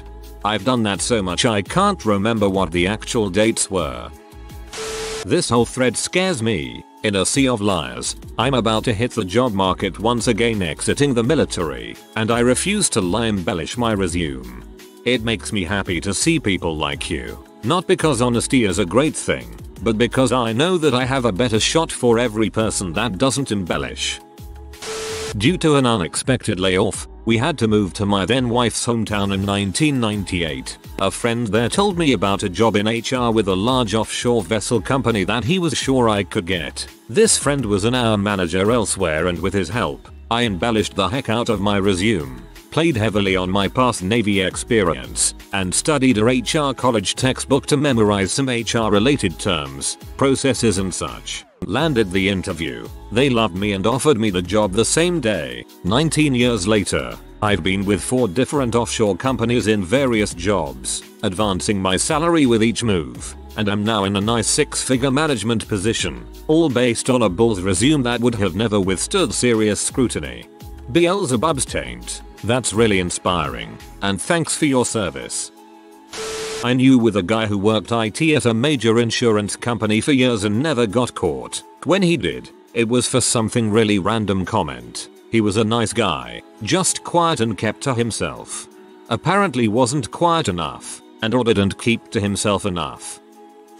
TL. DR. Lied about skills. Had to learn them on the spot. Ended up getting me crazy promotions. Nobody really knows the truth. Lied on my resume that I knew how to write in PHP, MySQL, etc. I knew the basics of PHP and programming, but never really worked with MySQL outside of setting up a basic DB. Had no idea how to actually work with it. I got asked by the president of the company to write a program. Was completely lost. Ended up learning on the spot. A lot of reading, trial and error, and about a week later I had something functioning. That framework then spiraled into a 7-year project of building a massive set of tools used extensively by about 40 people today and is now business critical. I'm entirely self-taught, and that one lie ended up forcing me to learn not only PHP, MySQL and so forth, but a heck of a lot of other things as a result as my knowledge grew and I began to integrate a lot of systems. Something I would have never thought I could do. I now make triple what I started at 7.5 years ago. When my sister and I were in middle school, my father had an accident at work and became permanently disabled. He ran $1 million company. My mother, the smartest person in the world, had worked her entire career as my father's business partner, mostly running payroll, handling the little stuff to keep it all going. So here she was, with a severely handicapped husband and 2 little girls with no college experience at all. It didn't take long to start drowning in debt. So, she got creative with her resume and landed a job for $15 an hour running a completely different type of business. Within 6 months, she asks for a raise to $25 and gets it. Today, she makes over 100 grand a year and is highly sought after. I feel that employers put way too much stock in the college educated. I didn't put a fake degree or anything like that, but I definitely lied on my resume. I made up fake title positions at jobs I held, saying I was an office manager when I was literally the only person in whole office. Said I had experience using computer programs I hadn't ever used before. Said I was licensed in real estate, even though I hadn't ever even taken the exams for them. Took the classes, just never took the test to get licensed, etc. Yesterday was my 1-year anniversary and my bosses decided to officially promote me to manager, gave me a raise and then gave me approval to go ahead and hire a PT assistant to help me do my work. So I'd say things are going fairly well. Sometimes your best bet is to just fake it till you make it. I don't know if this quite counts, but due to financial reasons I wasn't able to complete my degree at the prestigious 4-year university I went to. I was 2 terms shy of finishing. I listed on my resume, but I only put the dates I attended and what my majors were. As for how it's working out for me, seems fine. I have a good administrative job at a large national company, and when I say I went to my school they sort of just assume I finished. Actually did the same. Nobody has ever questioned it. Came ever so close to graduating high school, within months, but never did. Attended a top 10 school for undergrad and I'm finishing up my PhD. Hey, I work for a company that checks things like education and gets references to check certification, etc. Don't lie about this crap. Compared to conducting other background checks, verifying education is freaking easy. 30 seconds and I can tell that no, you didn't graduate, or you're listing a master's when you have an associate's, and so on. By far, the most common lie I catch people in is about their education. I know a person who used her sister's college degree on her resume to get a job, worked up the rungs and now is a CEO of the branch. She's quite successful and has a taste for expensive food and alcohol. She made it out fine and nobody other than her family will know. And all of us. I went to my college graduation in 2004. Even though I found out right before graduation I was missing one credit. There was a required course that most people take their first semester about how to write letters and format resumes and whatever. High school stuff. I never took that class and didn't want to pay hundreds in tuition for it, but it sounded like I could petition for an upper division writing class I took to count for it, since that class was actually in my major. I got the letter from my professor, which was a huge hassle. Filled out a bunch of paperwork and took it to student services, and the guy helping me was such a dong bag for some reason. A couple months went by and I didn't hear anything, so I went back to student services and they had no record of my petition. I was like, a frick it. So now I say I have a BA, but technically I don't. No one has ever checked. But sometimes if I'm applying for a job and I think they will check, I change my resume to say pursuing a BA at the University of blah blah and I have a sob story ready. That's mostly true for why I never finished my degree. Universities suck for that. A friend of mine moved around between 3 or 4 schools, and the last one had a required history of Texas class, because yay Texas, that he had to waste an extra semester to take just so he could get the piece of paper from them saying Bachelor of whatever. It's working brilliantly. I've been teaching in China for 7 years now and have a higher salary than most of my expat peers here. In the early 2000s, I just graduated community college with a degree in economics with a very low GPA because I sucked at math. I tried applying to banks, mom and pop shops, fast food restaurants, and all of them rejected me. I got desperate, so I put in the name of the state college nearby, put a higher GPA on my resume, rented a suit, took my dad's briefcase out to the city and started going door to door to see if they were hiring. A few of them gave me dirty looks. Most told me to come back next week, but the small credit union asked to see my resume. I gave it to them. They asked me a few questions about my degree and they scheduled me for an interview on the spot. While I was sitting in the waiting room, I picked up a newspaper and turned to the finance section. I memorized most of the information there, and when it was time for the interview, they asked me about the story I just read and I told them everything I just read. The guy seemed to be impressed and I got the job. I moved to a major bank a few years later on with the experience I'd gained. I made a lot of money in banking leading up to the financial crisis of '08, but I had saved up a lot of money by then, so I bought a few foreclosed houses and supplemented my savings off rent. Whoa, this sounds like a plot to a movie. My brother had been unemployed for several months and was finally able to get an interview for a job abroad. The interview was going great until the employer ended by standing up, going, "Oh, and you have a driver's license, right?" Of course, my brother lied. A few days later he was informed that he got the job. He found out that driving customers around was a big part of the job, so he decides to spend the coming 4 weeks, before he would have to move to this country, getting the license. He literally got it the day before he moved.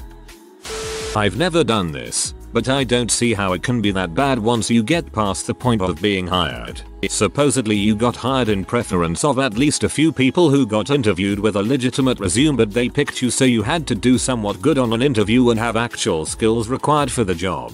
Occasionally they might try to verify accomplishments after being hired, but once you're hired, how does it even come up again after that? After reading some of this thread now, I think faking part of your resume might be required for some jobs as long as it's not too obvious, just to get ahead of the competition who might have done it too.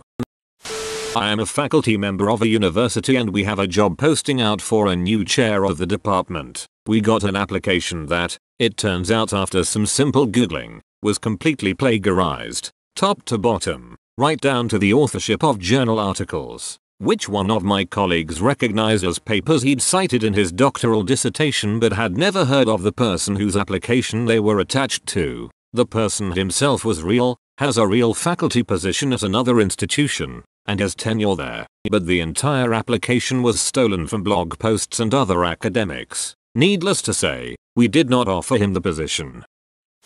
Late to the show and not me, but a great uncle. He got a job on a highway construction crew with the blasting crew due to his experience. His experience came from the year before when he and my grandfather stole a box of blasting caps and blew them up. This would have been in the early to mid 1940s. Can you imagine the crap show if you did that today? Sir, you are encouraging domestic terrorism. S. I almost got in trouble with a previous employer because they thought I'd claimed a degree when I never mentioned I had one.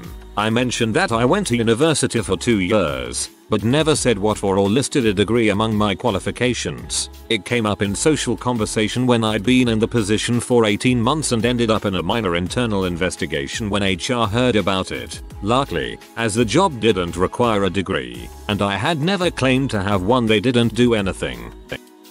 I told a potential employer I was a physically disabled black woman once. Apparently that was enough to jump me to the front of the pile. Diversity unicorn right there. Boy were they surprised when an able-bodied white man showed up to the interview. Actually got the job. 2. Apparently it would have been hiring based on race and gender if they didn't, and that's illegal in Canada.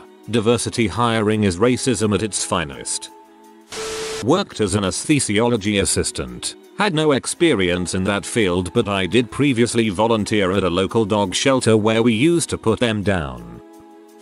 I took a semester off between graduating undergrad and starting grad school cause the husband and I were moving cross country and that just seemed like a whole lot of extra stress that I didn't need to deal with at one time. When we got there, I started looking for a job that I would work for 6 months full time and that would let me do part time afterwards once school started up. That way I could earn a little extra money but not have to work full time and do grad school. So basically retail. I noticed that every place I put my bachelor's degree down didn't call me back, but the one place where I accidentally left it off called me back. So I realized that most of the places I was applying to saw me as overqualified and would bail as soon as I found a real job. So I started listing that I was a junior attending the college in town and tailoring the interviews to imply that I was looking for a flexible, part-time gig for just some extra money. Suddenly a million callbacks. I ended up working at a convenience store for 8 months. Worked out great cause my grad program was online.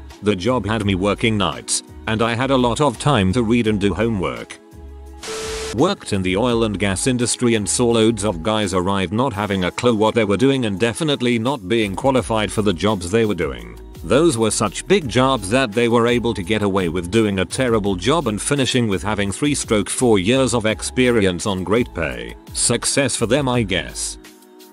I worked at a corporate grooming salon. They hired a girl in as a bather and she lasted maybe 2 weeks before being fired for excessively calling off. She later got a job at a mom and pop grooming salon. I went to the gym with a couple of times after her being fired and she told me they were going to teach to groom. Fast forward a couple of months and I ended up quitting and got a job at the same mom and pop shop. She no longer worked there, but the owner was like, "Oh, you're so and so's friend." I no longer talked to her because she moved over an hour away, but told the owner yes, I knew her. We talked some about it and she was very nicely trying to explain how the girl wasn't a very good groomer and asked me about training at my old store. After a bit of us talking, I was pretty much responded with, "Wait, what?" She only worked as a bather for like 2 weeks. She didn't even finish training. Which was hilarious to me because apparently the girl told the owner she had been grooming for several months and just wasn't comfortable with scissors. She was straight up grooming dogs and sending them home super jacked up until the owner intervened and offered to retrain her. She ended up leaving shortly after that and started her own grooming business. But as far I can tell, it's just her FB page and she's gone to a couple of people's house and done nails and baths. The couple of dogs she has shaved look worse in the after pics. I knew how to do like 2 things in AutoCAD, so I listed it with software I knew. Naturally I was hired for an AutoCAD project and got to learn it in a week. Worked out fine. Lied my butt off to get an interview for a desk job I knew nothing about. Was given a practical to prove I knew what I was doing. It was Excel, which I never touched, and a few pages to fill out. I googled it as I went, passed, and learned Excel on my own in under a month. Easiest job I ever had. 6:30 to 3 o'clock Monday, Friday. I was done my work by 9 AM and literally walked around with a clipboard the rest of the day. People who have worked at convention, such as Comic Con, Wizard World, Anime Expo, PAX, E3, etc. What is your most interesting story about it? I was a GRT, guest relations team. We get the big names to panels and do other stuff they need. At WonderCon many years ago, one of my big name folks was Robert Kirkman. He was very nice. The usual thing you try to do is take back routes if possible. It keeps the fanboy thing to a minimum. This time though we have to cross a convention floor. So we're walking along talking and people know who he is, so an occasional person will ask a question or want an autograph. It wasn't too bad. We get almost to the spot and 5 guys in Mandalorian armor come walking up and ask me for my autograph and a picture. So I ask Robert if he minds. He doesn't. So I obliged. We start walking and he asks what was that. I tell him I used to work on a cartoon with a small but very nice and dedicated fan group. He just laughed and asked which one. I told him which and that was the end of it. Later he joked that it was the only time he's had someone escorting him stop to sign an autograph.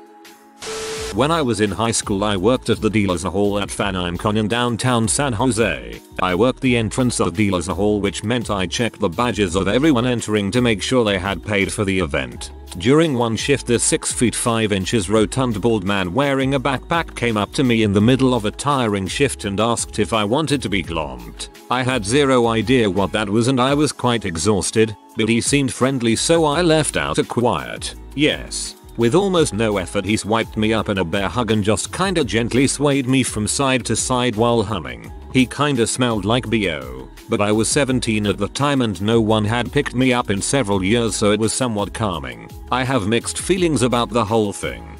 The old grab latch on maintain pressure. The 14-year-old random sporkweed me knew that well.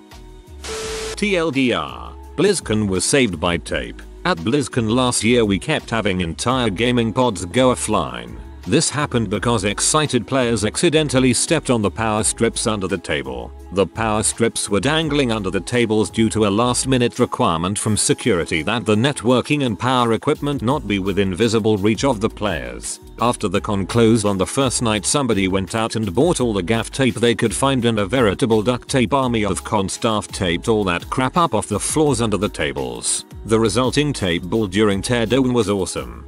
Gaff tape is the duct tape of the entertainment industry. Walk into any theater's scene shop and you'll see a wall of different size gaff in colors you didn't know existed. Gaff revolution spread the word.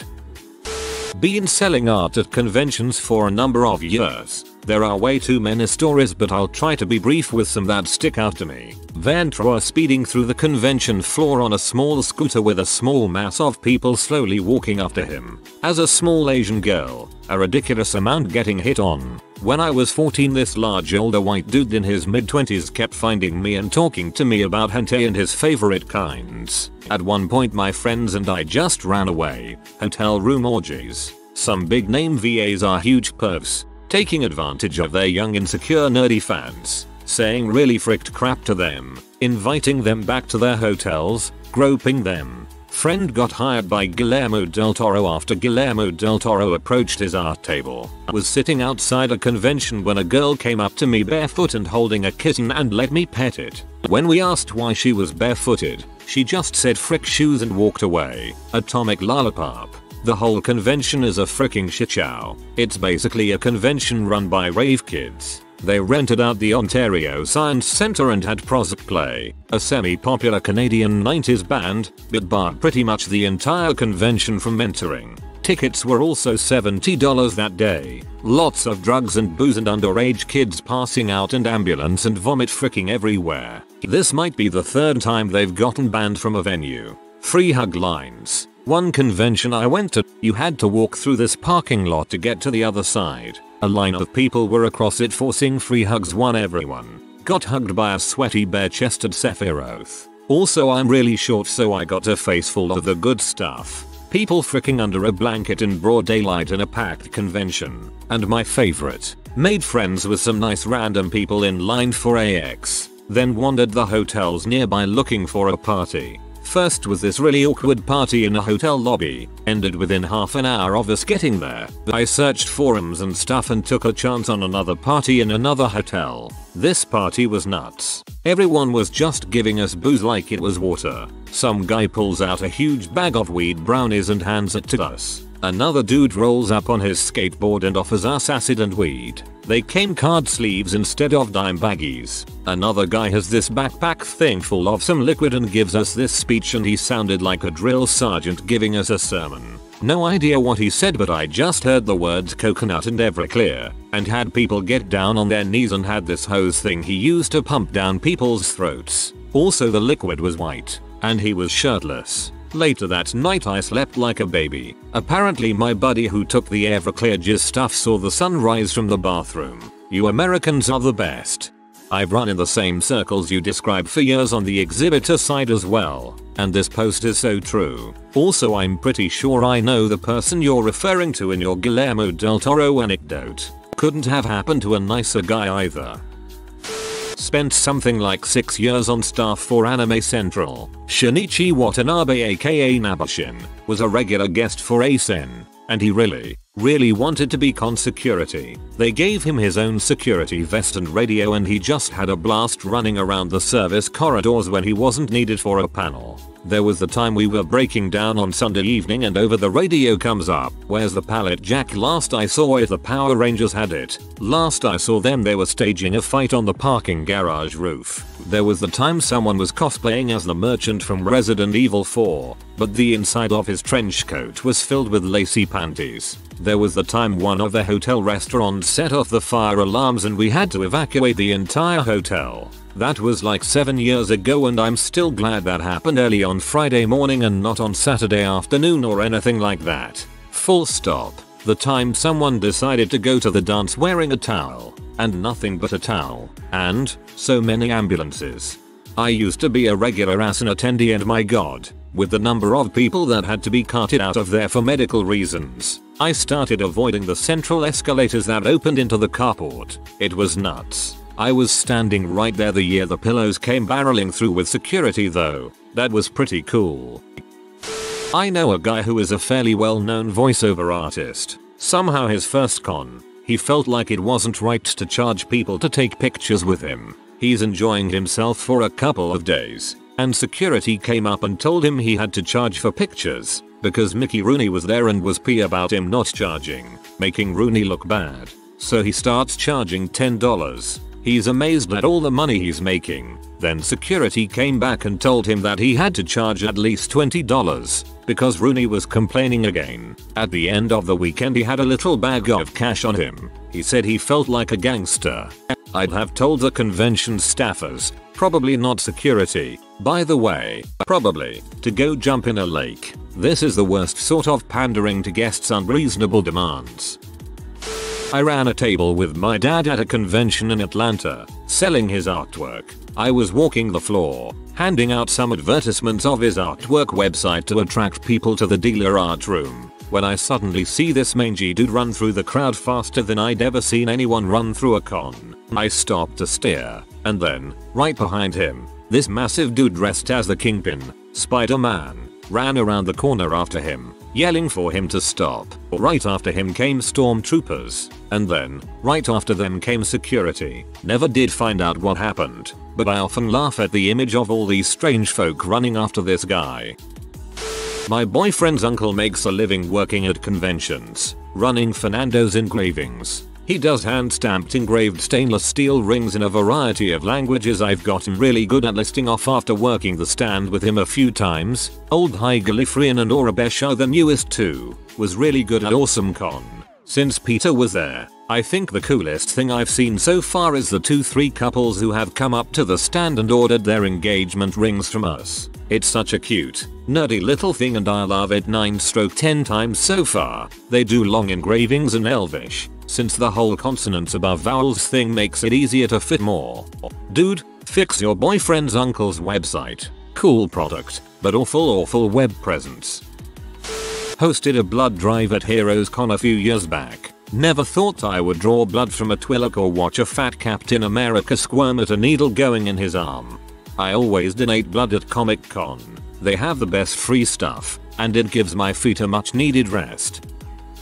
It depends on what types of interesting stories you're looking for. I've worked at these types of events as an event planner and an exhibitor, so it depends on what angle you're looking for. My spouse is pretty well-known comic book artist, works for the big companies on the big titles, so he gets a lot of people coming by to get autographs, pictures, etc. There's always at least 2-3 people per convention who want advice on how to get famous and get furious when he doesn't have a shortcut to offer. He always advises everyone to hone their craft, etc. And no one wants to hear that and start yelling and cussing and basically accusing him of trying to keep them out because he's jealous of their talent, etc. One guy got so belligerent that security stepped in, all because he wouldn't set a meeting with editorial for this random guy to have his portfolio reviewed, which, BTW, is not something that the artists have any control over. If you're looking for a job in comics, don't badger the artists. I've also seen some dumb stuff that could be considered interesting if you care who the artists are.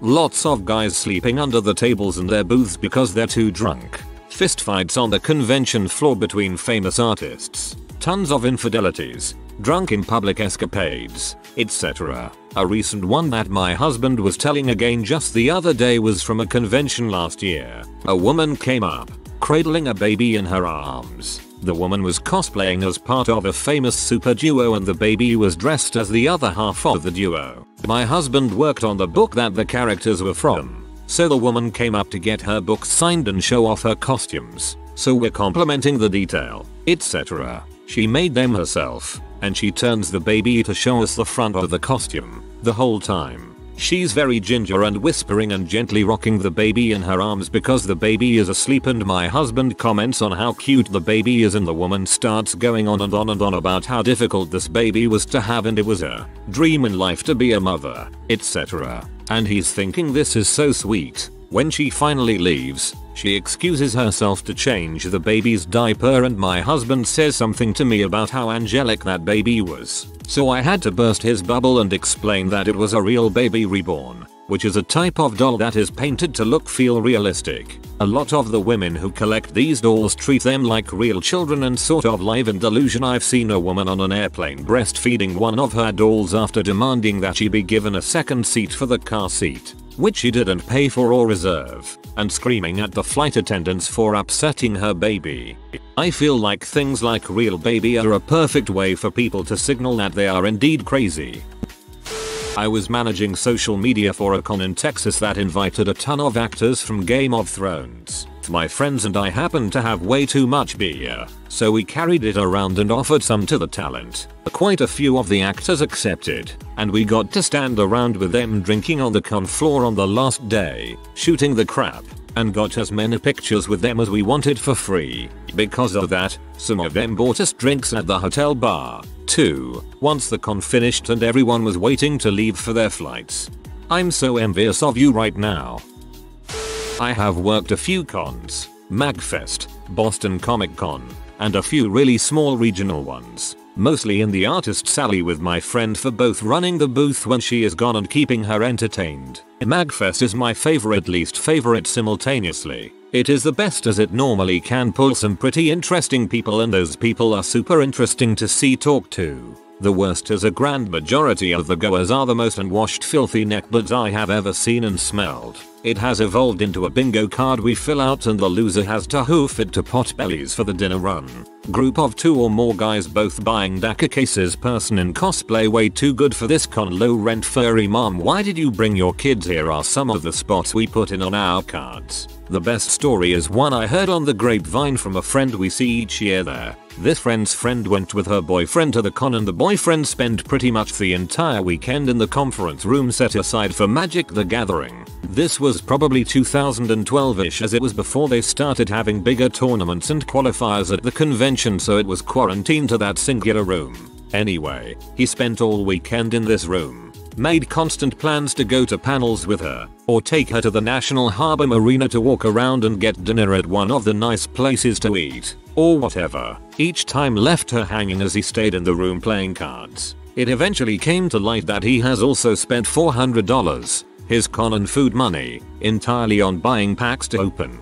This I can believe, as when I did a walkthrough of the room to stretch my legs I saw a 55-gallon trash can filled to the top in wrappers. So he was texting her inconsistently about bumming some money from her so he could pay for the extremely overpriced hotel lobby food so he wouldn't have to actually leave the hotel and could play more. She is obviously pretty mad as this was both his idea to come to the con and had already broken promises of I won't ignore you and we will both go do things you want to do see. So she ended up jumping from the room with her boyfriend, breaking up and moving to my friend's room Saturday night, and then Sunday night hooking up at an after party with a VA who had a panel. This VA being the only panel her boyfriend went to and for the specific reason of telling him about it after so that VA is ruined for him. Nerd drama folks. If this had happened at BCC I would have sworn I know the MGH obsessed boyfriend and ticked off ex-girlfriend.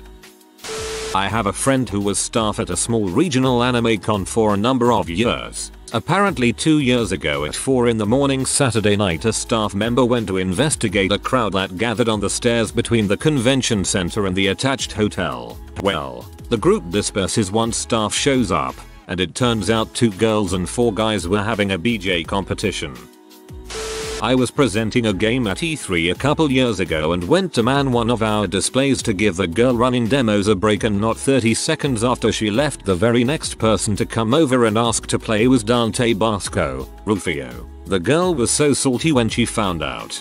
Dante Basco is also known as the guy who voices Prince Zuko in Avatar.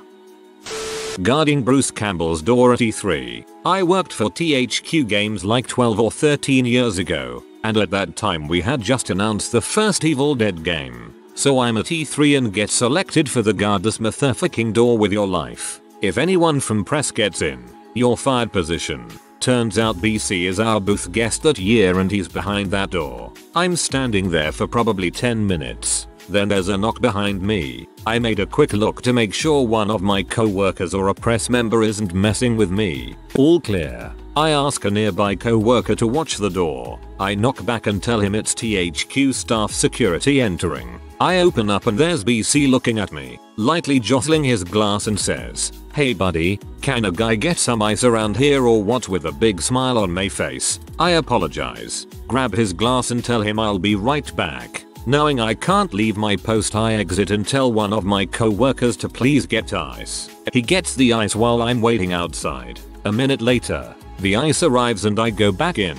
I told him I'm a big fan. Love the Evil Dead movies and such. Clearly he's heard it a bazillion times by his reaction. Aha, groovy, and goes about his business. A minute passes and he says to me, "So when are going to ask me for the picture?" Sweet. I asked if it's okay. Obviously he says yes. I get the co-worker who was watching the door to come and so he can take the picture. He in turn gets another co-worker to watch the door for him so he can take the picture. As he is about to take the picture, BC says, "Okay, doing Elvis in 3, 2, 1 inches," and all my dumb butt can come up with is this. Have to post the Inga link later, but it's a dumb smile and my shoulders hunched forward. BC pats me on the back. I shake his hand and tell him to knock if he needs anything at all. I leave, close the door, and there's my team led looking off because I, assumingly, asked BC for a picture and why I had to take 2 staff members from their posts. He wasn't happy, but frick it, I got a pic with the man. His personality was totally polite but slightly stuffy because, well crap, because he's freaking Bruce Campbell. I think he was just fun with it all. The coolest guy I've ever met. I'm a big fan of his soup. As security working these events, the amount of people who bring in weapons, real ones. No sir, you can't paint the tip of a real firearm orange. No sir, it doesn't matter if it isn't loaded. No sir, I can't allow you re-entry. Here in the UK, they stop you bringing in sticks, then let you buy swords, knives, and crossbows inside. I was bartending in Indianapolis during Gen Con. Back in 2011, I was walking downtown before a shift and popped over to the liquor store on Pennsylvania. A group of Madrigal performers, bards, I assume that's the correct term, were making their way over to Scotty's brewhouse to have a bite, instruments in hand, and I saw one of the scraggly dudes who hits people up for change walking briskly in their direction. I sped up, cause I was worried he was gonna make a run on these poor guys. When he got close, he yelled, at the top of his lungs, "Hey pirate mans, you all know P got you hooked," and started doing a little 2-step in front of them. They were completely confused. I've never laughed so much in my life. Probably just best to say bards or some such. Madrigals, traditionally, are usually a cappella.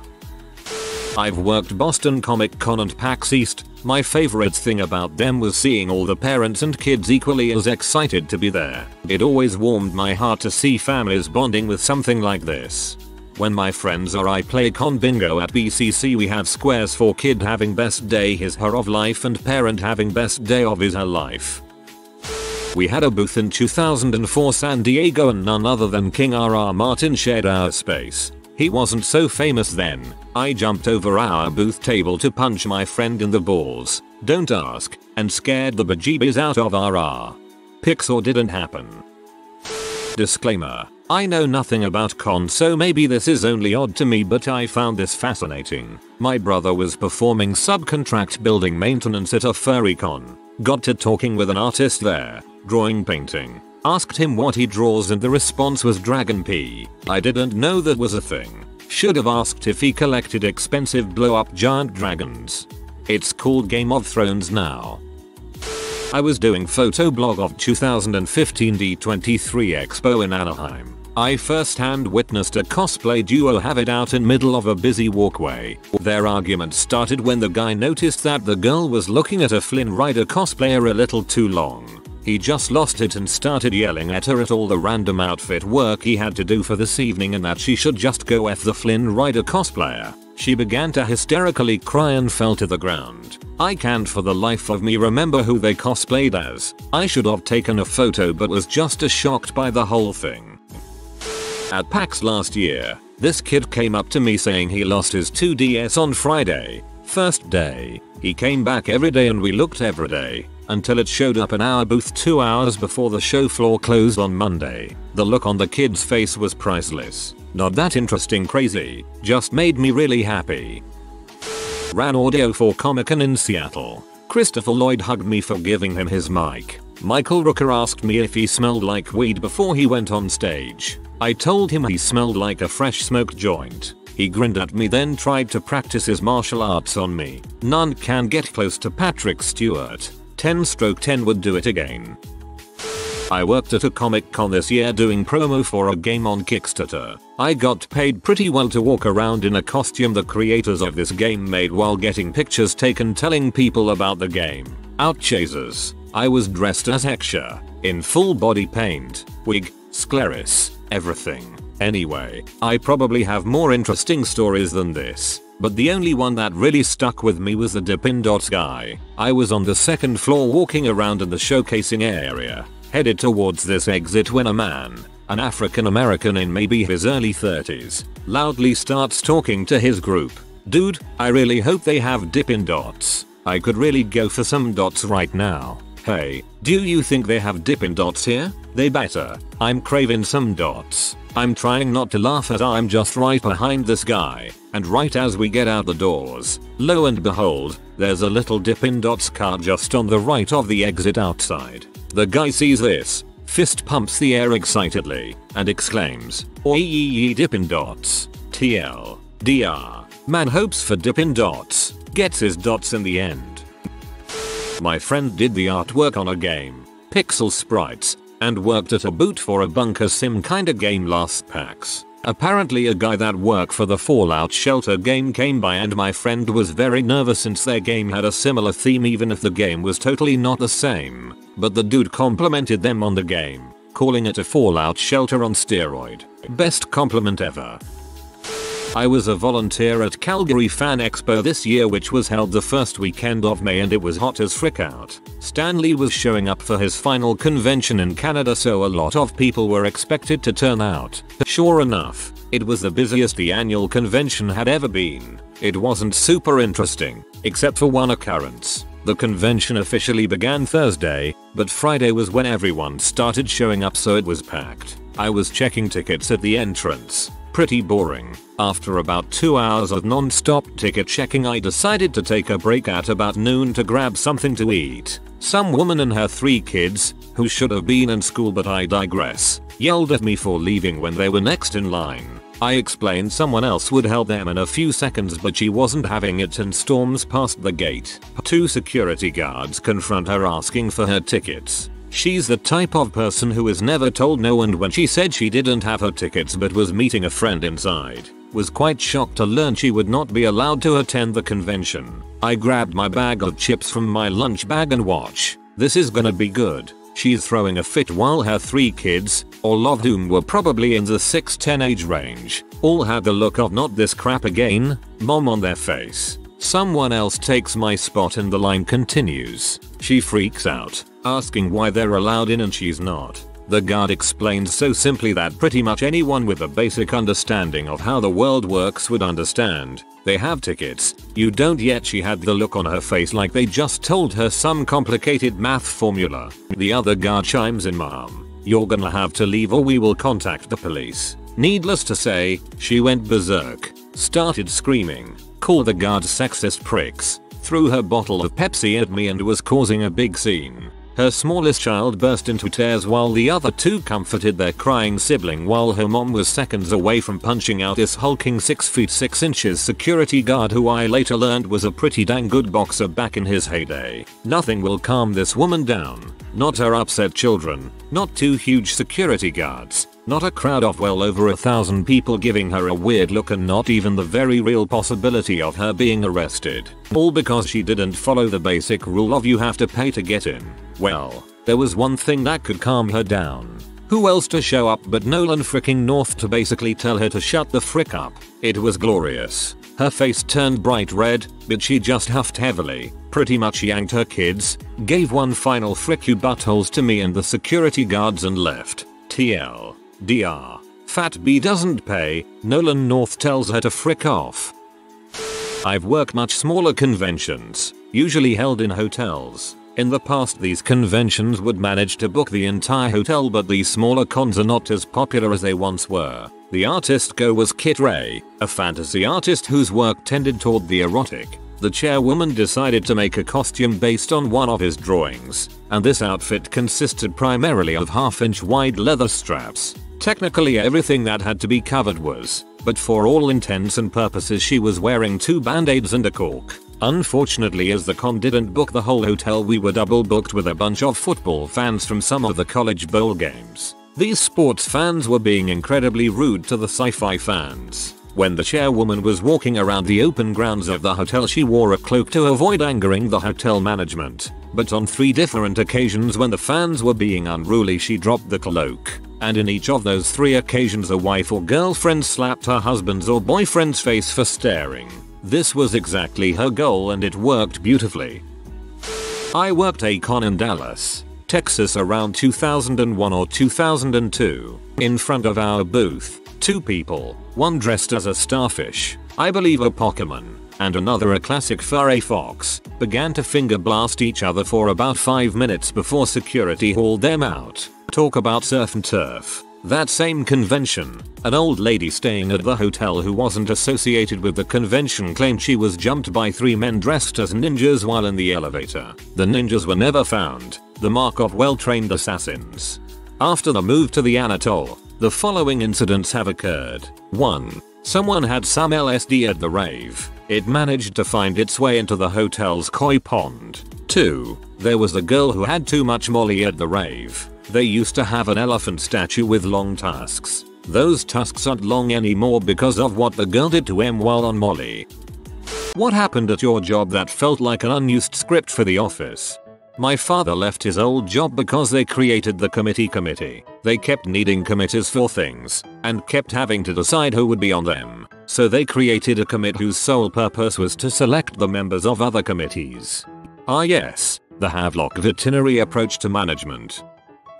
I once farted at work, and my cubicle is by the kitchen. My manager walks by my cubicle and says, what is that smell? It smells like someone is warming up their dinner from last night. I could not stop laughing in my mind after he said that.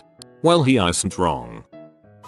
I worked in large office, and the president of the company rode around on a freaking Segway. I remember attending a meeting once, and he segwayed in, stood on the freaking thing to deliver his presentation, and then segwayed out of the room like he was riding a goddamn Roman chariot. That would have been hilarious to watch. I work for a smaller non-profit. Boss sends out an email about limiting use on the color copier. BC, we need to save money and the color toners are expensive. Fine. I only print in B&W most of the time. Next day, she calls me down to help troubleshoot her wireless connection to the printer. 1. Turns out the connection has always been fine, but what she actually needs is help formatting a document before it gets printed. That document is Harry Potter themed birthday invites in a deep scarlet and gold color scheme for her daughter's upcoming birthday party too. She then proceeds to test print the invites 10 times before actually printing the 35 sheets that she really needed. This was a year ago. I'm still going out of my way to print full color copies. This is one of those posts where I get so upset reading it that I first downvote out of disgust before remembering that you didn't do this. HR held a seminar on diversity in the workplace. HR rep proceeded to ask what we like for Thanksgiving. We all answered with things like turkey, stuffing, etc. The one black guy answers turkey as well. The HR rep then stopped the meeting, pointed at him and said, "You know, in my experience with the African American community, you all typically like macaroni." She lost her job a few days later. All true, no lies. Years ago, delivering pizza, my boss was a huge man baby and was upset with me about something stupid. I was up for a double delivery, which was more rare than you'd think, and I would get an extra $1 for the same trip out of the store. So to punish me, he only gave me one and gave the other to the next driver up. Well, the deliveries weren't just close, they were to the same exact place. For some reason the customer just made 2 orders, maybe to use 2 different cards. Otherwise they would have just updated the order. We even told my boss as we were taking the order, but he didn't care. He already made up his mind about this stupid punishment, even though you could tell he was realizing how dumb it was. So here we are, 2 delivery dudes from the same place delivering to the same place. And the customer actually says, "Dang, I specifically asked them not to send 2 people." As though that wouldn't be totally obvious, and he still got 2 people. That last line sounds like they ordered 10 minutes apart after forgetting something and were worried they'd send someone on 2 trips as the separate parts were ready.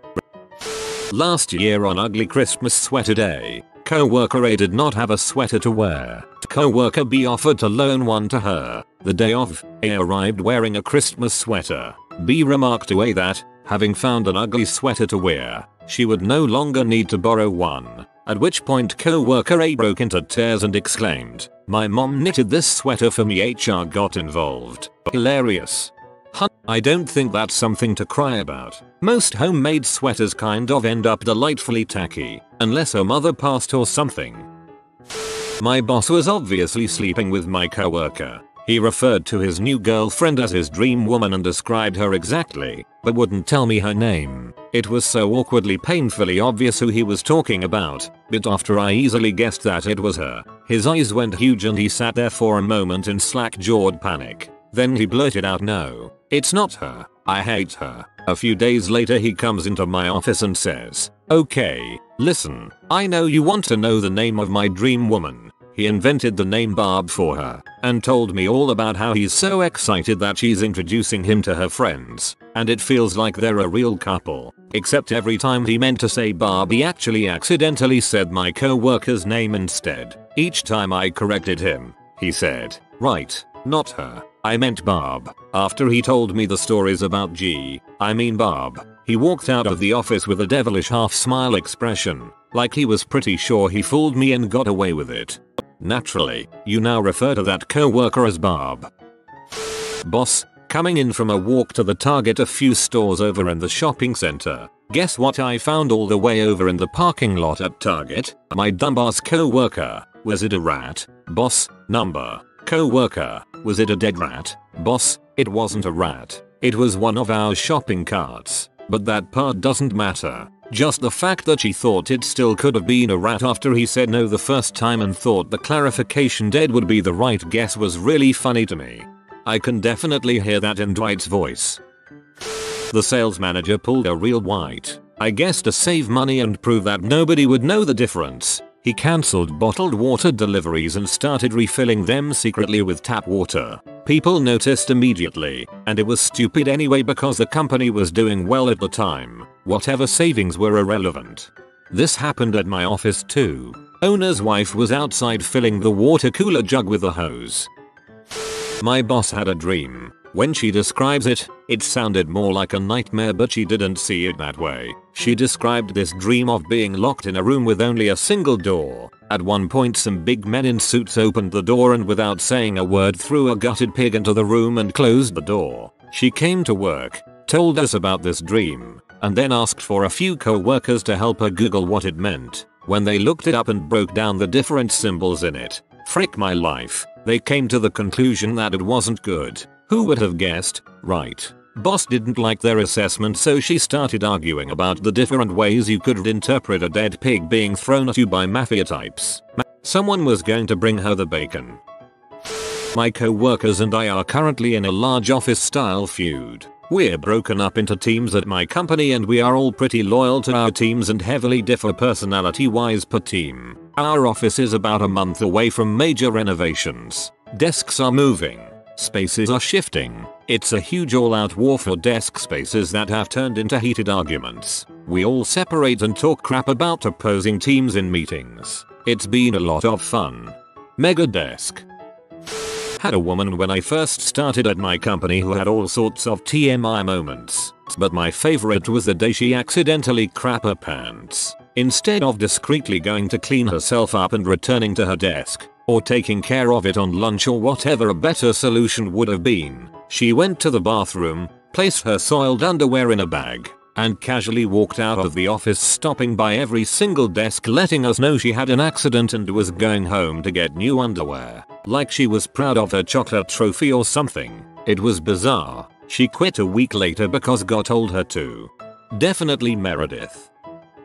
In the same day I was both commended and reprimanded for the same thing. Certificate and everything. I had been helping out around the office with jobs people didn't want to do and helping cover different departments when our business was experiencing a tough year with employee illnesses. An hour after getting the certificate from the department director and CEO, my boss pulls me and says I'm not pulling my weight and need to stop being so nice to other people. I didn't even know how to respond and he couldn't figure out how to explain what I actually did wrong. Weird day. Sounds like your boss may have been feeling a little threatened by the attention you were getting from the big guys. Our bookkeeper used LOL at the end of text messages to the general manager. He thought it meant lots of love, so she was let go because he thought she was coming on to him. Back in the day LOL was used for that as well, or so I have seen in a couple of comments on a thread where people said things about how the internet was before. A crazy nurse trapped a young, new employee in the nurse's station and proceeded to spend an hour driving the new employee through the nurse's hometown on Google Maps, small boring Canadian suburb, exclaiming things like "This is where my friend lived and this is where the hospital was. Only 15 minutes from my house," while new employee made help eyes at me from the office. Feels like it could have been Michael and Ryan when he was a temp. This makes me sad. Hippie co-worker went to spend the summer in the woods out west with no cell phone. Me. What if there's an emergency? What if there's a bear? Him. Well, that's a noble way to go out of this life. I can't figure out if he's Creed or white. My office is preparing to let some work from home, but they're going to require a webcam, which will be used to ensure that a dress code is being followed while working from home. I found out today, and it's honestly got me a little depressed, that I'm associated with people that think like this. Feels like some tremendous personal failing. That's honestly fine with me. If I were allowed to WFH 3 days a week but had to have a webcam, heck yeah. I commute 115 each way if I am lucky. Houses within 45 minutes are 700k plus. I had a boss at a local TV studio that got the job because his father used to be the boss. He had zero qualifications but acted like he could do no wrong. One time he chewed me out for losing a battery off of one of the cameras. We were standing in front of his office and I waited for him to finish his rather long-winded speech about negligence, the cost of replacing a battery and how he never would have let this happen if he'd been in charge of the batteries. After he finished, I pointed at the battery sitting in the middle of his desk and told him I think I found the battery. I have never seen a man more red-faced. Should have asked for a raise or something. That's some dang good employee work.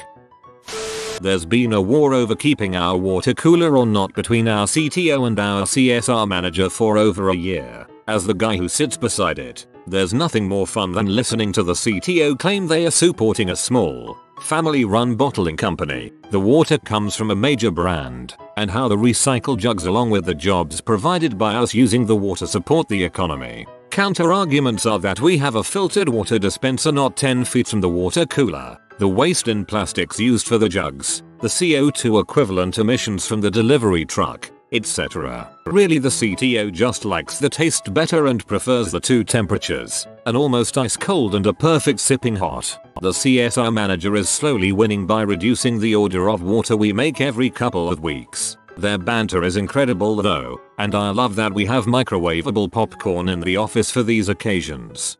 Ginger, get the popcorn.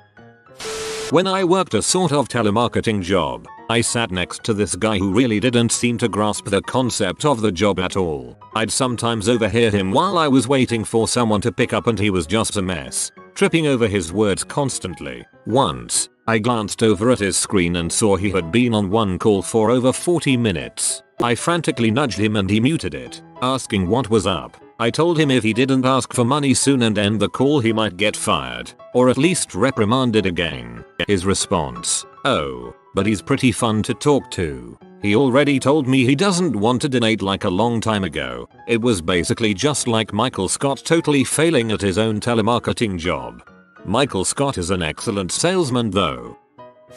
I worked retail and moved stores. A few months later my female Michael Scott boss was also moved to my store. Everyone was asking me what she was like and what to expect, and all I could say was you just have to wait and see for yourself. Everyone was so excited to meet her on her first day they all showed up early to greet her and she was about 45 minutes late. Walks into the store and the first thing she says is, "Sorry I'm late. I had to wait for my husband to get up to do my hemorrhoid cream before I left."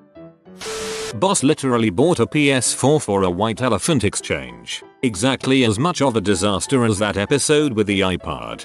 There's always that one person that ruins the fun of a white elephant party by bringing something good.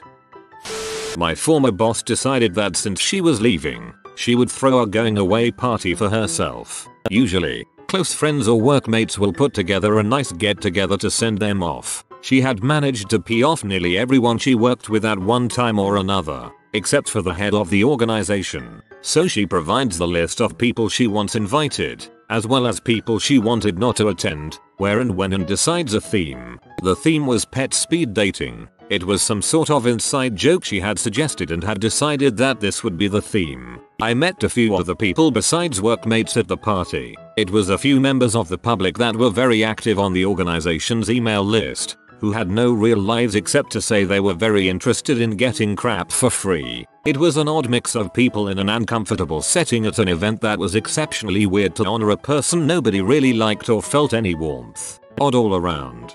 I'm still trying to wrap my head around what the heck pet speed dating is, or what it would look like as a threat to a party.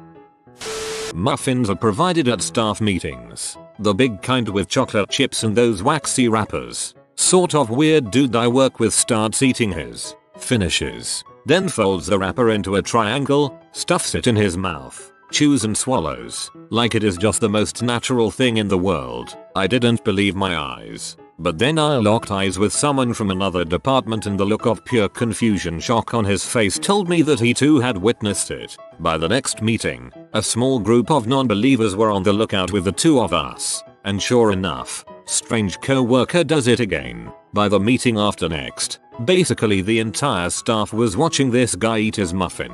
I am fearful that management will notice and will stop providing the muffins because at this point no one in that room is paying attention to a dang thing they say. We all just watch the weird guy enjoy his muffin and wait to see him eat the wrapper. I really used to hate meetings, but this has made them much more enjoyable. It's just so odd. They act as little parachutes for his poops so they don't splash in the toilet water. I'm a UPS package handler. RIP me. As if 2 weeks ago and during training, we had a conversation that went like this. Trainer, okay guys, here's your workbooks. Please open to page 13 and put today's date. Today we're gonna talk about hazmat packages. Again, page 13 and write today's date. Employee, what date should we write down? My trainer literally gave the most done face and looked off into an imaginary camera. Big boss scheduled an optional meeting to discuss results of a work survey. No one showed up as it was a very busy time of year and we had an intense schedule. So he sat alone in the meeting room for a few minutes, came out, and announced he would hold the meeting out in the office. Regularly stopped talking to tell people trying to work to stop and listen as this was important. The big survey result. People felt they didn't have enough time to get work done. No one got their work done on time that day. My boss started calling people hosers out of nowhere. It seems like she's doing it to be cool. She's a 60-year-old fairly uptight lady and is pretty far from cool and she won't stop. One day, get her in private and convince her that the word hoser is a derogatory term in 2017. During a major presentation, an odd noise started coming in from the speakers. It seemed like one of the people who called in left his mic on. At first I thought he was shifting in his chair, but as the noises became more rhythmic and frequent and louder, it was clear the dude was snoring. There was at least 50 people in attendance for this presentation who got to listen to this. I really thought this was going to take a different direction. I work at a large chain retailer as a front of store supervisor. One day, one of my cashiers clocks in, comes to me and says, "So, my last day was last week, but I am still on the schedule." Sure enough, there she was. Shoot. Well, did you add in your 2 weeks? It's slow. Go talk to HR in the office and figure this out. No, I mean, I was let go last week. I was fired, but they scheduled me. Okay, do you still want to talk to HR? As long as I am getting paid, I like this job. I'll just have fun today. What are they going to do? Fire me? That was the day I found out the true limits of the Poses discount button. At Microcenter, we had to get a manager to type in a code in order to change the prices on anything. I guess now I know why. I was a legal intern this summer for a mid-sized city. My desk was situated in front of a bulletin board with job postings for the city, and when a posting needed to go up, I would put it up since it was closest to my desk. One day the officer manager gives me one to hang up, so I do. A few hours later, she approaches me with another posting, and says it's the same posting but there was an error on the old one, so hang the new one up. She goes back to her desk with the old one and goes, "Oh my god." So she comes back over and point out that in the requirements for job section, someone put, "Must be able to handle snarky comments from strangers who don't know you at all but enter the lobby with an attitude just because you represent government." So she shows my boss this, who was the city lawyer, and she has a fit. She called HR and the head of HR came down to our office and they held a meeting about it. So, I've spent a ton of time at this job goofing around, and by this point I know the city website pretty well. I knew the city also posted job openings online, which the public can see. So I went to the city's job page, and sure enough, the posting is there, comment and all. At this point, I'm dying because I think it's funny, so I go into my boss's office and let them know it's on the city website. HR boss freaks out and tells me to call IT and have them get rid of it. It was a fun day. Ha ha ha. But really that was the main requirement for our receptionist when I was a prosecutor. I'm a Starbucks barista, and I was on drive-thru for our usual after-school rush. So my shift supervisor was in charge of getting all the food orders together at the time, and someone at the window ordered a cookie. Me, trying to get the line moving and not bothering to make sure, take the pastry bag she handed me, with the cookie sticker on it, and give it out to the lady at the window, and she drives off. 5 minutes later, the same lady pulls up to the speaker and says, "Hey, I just came through and ordered a chocolate chip cookie but I got a bag with 2 strips of bacon in it." For clarification, we don't even serve straight up bacon. My shift supervisor had taken some bacon from one of the sandwiches and warmed it up for herself, then switched it with a cookie somehow. Honestly, I'd just take this as a win and keep the bacon. An employee known for slacking was hanging out in the lobby, and the boss came by, asking her if she had anything to do. The employee replied something along the lines of how boss should mind her own business, and who was she to be asking questions. Meanwhile, the boss portrait hung on the wall in the lobby, on the wall directly in front of the seating area. Employee wasn't seen around much after that. A guy being called into HR because he continually had his pants around his ankles at the urinal. Everyone would talk about it for weeks. Then finally someone reported it. In elementary school there was always that one kid that did that. They usually got held back a year. Probably the time my boss asked us to hang up a picture of our city's archbishop in order to woo a client. Like he was watching us and blessing us while we did our work. I crossed my arms and said, I am not going to be part of this farce. Or the day we were taking pictures for our website and the president stood over our shoulders helping us for the pictures. That man didn't know crap about what we did. A previous office manager at my work used to throw little balls of garbage, candy wrappers typically, at me. One time he accidentally spit on me as well and laughed about it. The man legitimately looked up to Michael Scott. And even though the above pissed me off at the time, he had a great heart and cared about his staff's happiness above all else.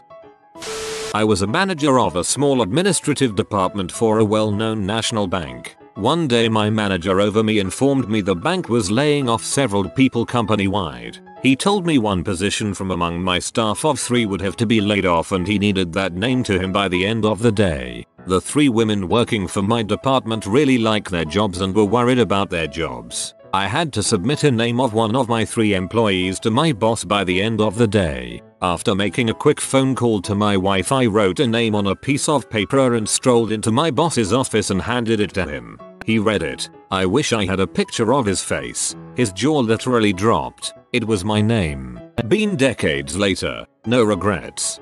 That sounds like a season finale. It helps that I literally work at a business-to-business office supply company that specializes in selling paper. My bosses are a little bit disconnected from reality. This one time we were having a sales-wide Skype conversation and somebody posted a picture of a bunch of gangster rappers. Everyone started joking around about who would be who if that was a photo of us. Boss, middle-aged Asian man, chimes in, zooms in on one of their faces and said that one is me, with the gangster lips. Cue muffled laughter from the entire office. Cue, come on.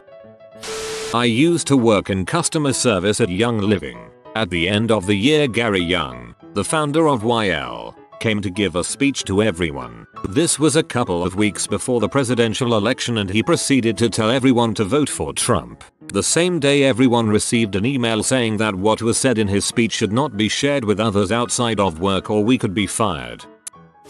Worked for an IT department. We were designing an order system for franchisees to be able to place orders to us, corporate, for specific supplies via a simple B2B internet site. Customer service and order entry didn't want to learn the new system. They decided that when a new order notification came in, we, the IT department, would have to log in and print out the order and fax it to their department, in the same building. I kid you not. And no one higher up insisted they do their jobs and learn the new system.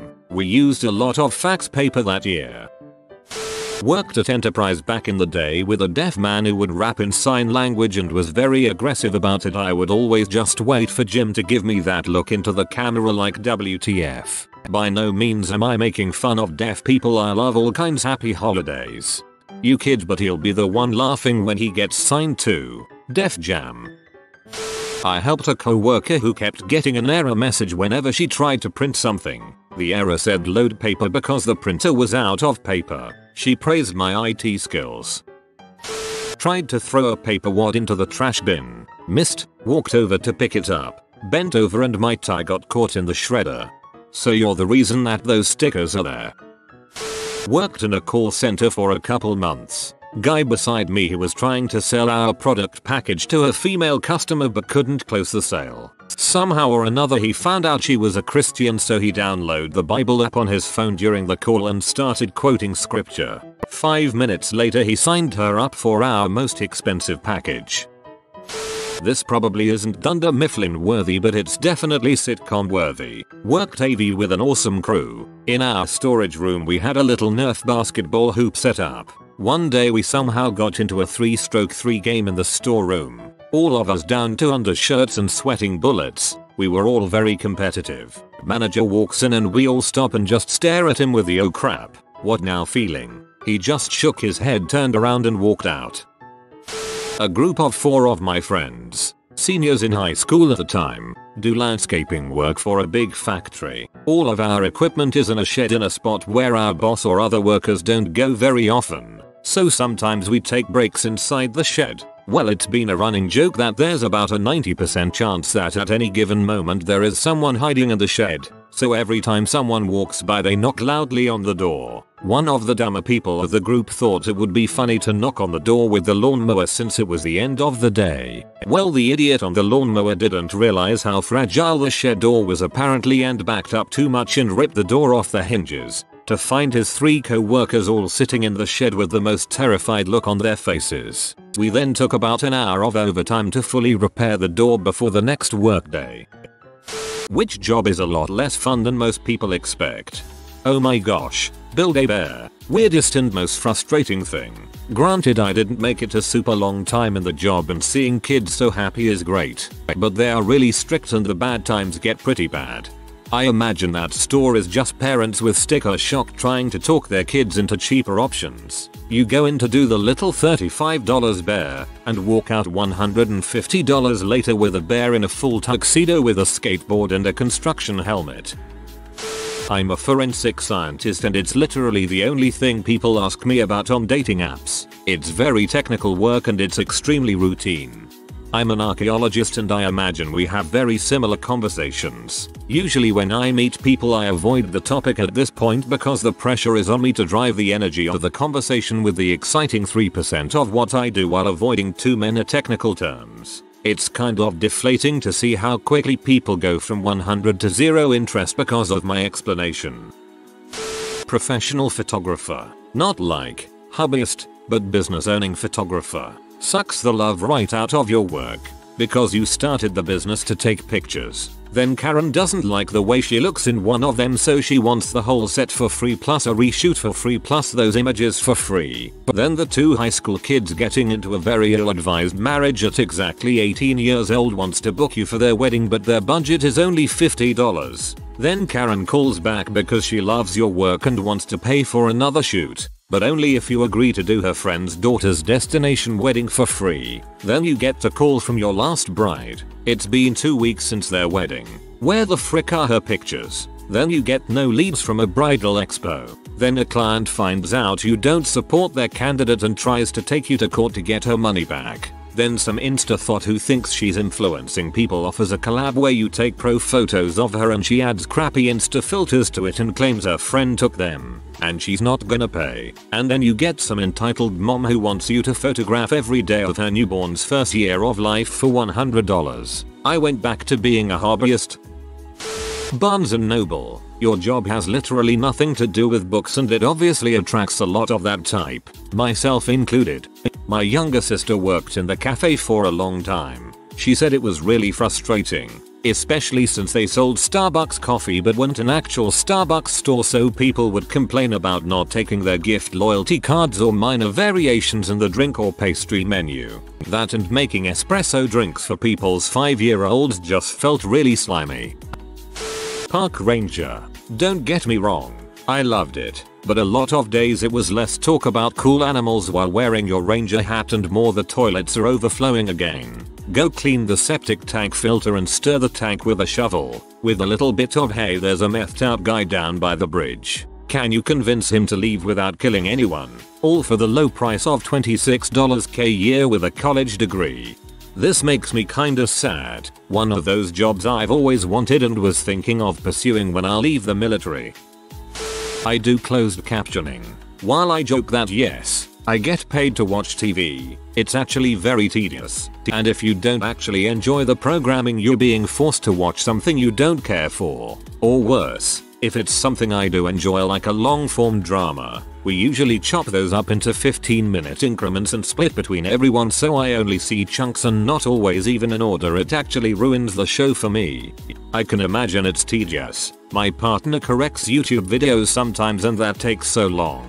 As a deaf person, I really appreciate captions, so thank you for doing what you do. Working in a flower shop. It's just like any other retail job, but people constantly tell you how fun your job must be. Also, helping grieving families choose funeral flowers is not fun. For sure. Dealing with brides, dealing with their mothers, funerals, sitting in traffic making deliveries, waking up super early to get to the flower market, and so much bleach.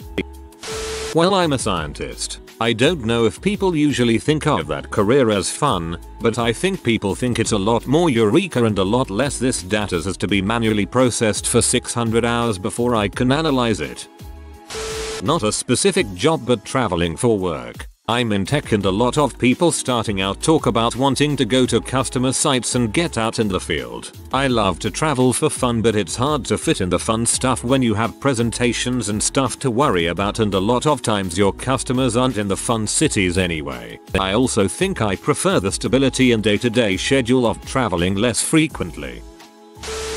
A pediatric nurse. Being a nurse for children and adolescents. Everyone in nursing school talks about how much they want to work with kids. The reality is that a pediatric nurse sees more cases of abuse and neglect than any other specialty. It doesn't matter where you are in a pediatric hospital, it's the thing you see most. I've seen so many DCS, Department of Child Services, caseworkers that I've gotten to know some of them and became acquaintances with them. Sure, working with children and adolescents is great, but people don't think about the most essential piece of that puzzle, which is their families. It doesn't matter how good of care you give to those kids, if you don't loop the parents into that care, you may as well just not be doing anything for them. I feel you. I work in pediatrics. I'm one step away from oncology, so I know more about cancer than I'd ever like to know. It can be soul crushing at times. Although not necessarily bad. Beekeeping. Get used to the constant sound of buzzing during hive inspections, swarm removals, plus wearing the protective suit in hot butt weather for hours on end. Give or take the situation. Also, there appears to be a large number of beekeepers allergic to bees, so EpiPens are a must. Demolition. Everyone wants to break crap with a sledgehammer. Everyone is tired of lifting that sledgehammer by 5 swings. Nobody wants to load the broken stuff into bags or a wheelbarrow and take it to the dumpster. I did a 2-week demo job years ago where I had to jackhammer 75 lbs at least, a concrete slab and grind rebar into pieces. I'm in good shape and that job fricked me up. Video game testing. I've been working in the game industry for 6 years now, and teaching for 2. Testing video games is thought to be just how you just play games all day. Lol, but it's actually very specific and arduous. First of all, there are a bunch of testing methodologies such as load soak testing, white room testing, version testing to name a few, but the most common one is functionality testing. Functionality testing is so if I walk into that corner with the shotgun in my inventory, I can clip through the wall, but if I have my M16 in my inventory, I don't clip through. Paleontologist. You don't get to work with full dinosaur skeletons and do all kinds of awesome expeditions. You're mostly sitting at a desk looking at some pictures and logging stuff on your computer, maybe examining a fossil occasionally. If you're lucky you can go on a real dig, and OMG spend hours in the hot sun dusting off rocks. That actually sounds pretty fun. It basically sounds like school with some extra steps. Working in an animal shelter. For sure, it's probably less intense than zookeeping, but the amount of people who apply or volunteer expecting to come in and play with cute puppies all day is absurd. We're basically animal maids. You deal with animals of all sorts of behavioral and developmental stages crapping and pee every freaking where, and then you look over and this freaking dog named Chumbawamba swimming in his water bowl, so you gotta fill that up 6 times and dry his kennel out, and then you go and mop up the cat room around 10 kittens who want to eat your mop, and also 4 children who are all yelling that there's puke in the floor and I must clean it now. Not to mention all the extra behind the scenes work that the public never sees. How in the summer, during kitten and puppy season, the shelter built a house 500 max has 750 and I didn't take a lunch or sit at all for any of my shifts for the past 6 days. How the courts force us to put down animals that we know can be rehabilitated, but we don't get enough funding to fight it. How animal control just showed up with the 4th pregnant stray of the week, but intake is full and even double stacked in some cases. So your co-worker fosters the cats on her own. Not even to mention the crappy freaking people who do dumb crap and end up getting bit or scratched, and the animal is the one who bears those consequences. I am the proudest shelter worker in the world. I adore my job. Even at its hardest, I didn't sit for 9.5 hours today and I found a cat turd in the cuff of my jeans, but it doesn't matter because a bonded pair of adult cats got adopted today. I took 6 applications this morning and the cat in bank 4 with the goopy eyes already looking better, and we sent a mammal out to foster. The hard work is always worth it for these babies. I want to hear more about Chumbawamba. Acting. All the ones we see on TV and movies are the 0.0001% of incredibly lucky and talented people who managed to thrive in a hostile and overcrowded industry. And even when you are working, the actual job itself is 99% sitting on Apple Crate in hot makeup waiting for some grips to move a lighting fixture. Then you say 3 lines over and over again for an hour, and then you rap. That was my experience as an extra. I waited all day for something to do and was given a role as a doorman but neglected to tell me anything else. Luckily I thought to open the door and it made it on screen, but that was it. Being an extra in a movie. Now, it can be super fun. I especially love historical and post-apocalyptic sci-fi fantasy type stuff. But a typical day on set wasn't what I thought it'd be when I started doing it. Often we have to get up at 3 or 4 in the morning to get to holding. And if you're a minute late to check in, sometimes they'll kick you out. Then we sit around in holding with sometimes hundreds of other extras, and we're usually sitting there for a good 3 or 4 hours before they start telling us to get ready to film. During this time we go through long wardrobe, hair and makeup lines where they reuse clothes, unless you bring them yourself, brushes and makeup without washing them. When we finally get to film, it's often the same mundane motions over and over. Exceptions of course, and those are always fun. Then we either get shuffled around or go back to holding. Several more hours pass, we go film again. Hungry? You get lunch 6 hours after your call time, and a usually bigger supply of snacks. In between takes it's more standing around, often in heat or rain, or we all get shuffled into cramped spaces to wait. Days on set are often more than 12 hours, and I know someone who had to be on set for 26 hours straight. They can legally hold you there until they declared filming is done. So don't make plans for the next day. Not to mention that you rarely see yourself in the final cut. I'm not trying to bash other background actors or the film industry, because I've met lots of awesome people and gotten to do some pretty cool things.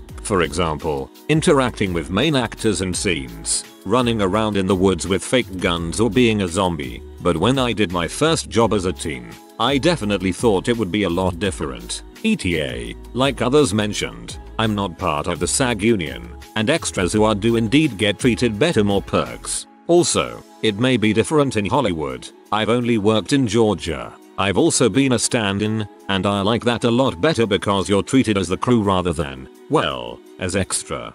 I did this a lot. It's hard but cool, but still no cash hardly in it. You can see me on screen in about 5 super mediocre movies. Still I had fun.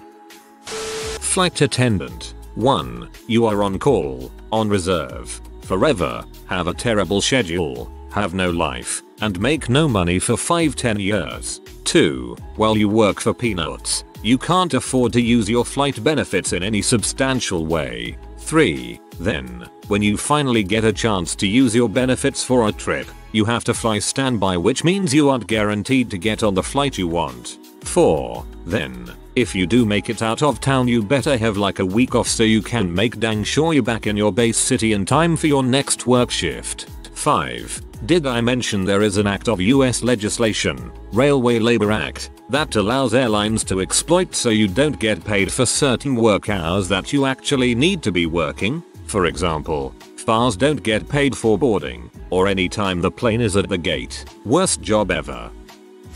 Google Street View driver. You're all alone for 8+ hours a day. Can almost never take a break. Need to constantly be on and focused, lest you crash the $25,000 Subaru with $60,000 plus worth of camera equipment on it. You end up becoming an amateur meteorologist to keep track of weather patterns and cloud cover. And in my experience, there are a lot of people who just get insanely upset at you, at Google, and the job in general for a wide variety of reasons. I enjoyed myself when I did it, but it was nowhere near as glamorous or fun as I or my friends and family assumed.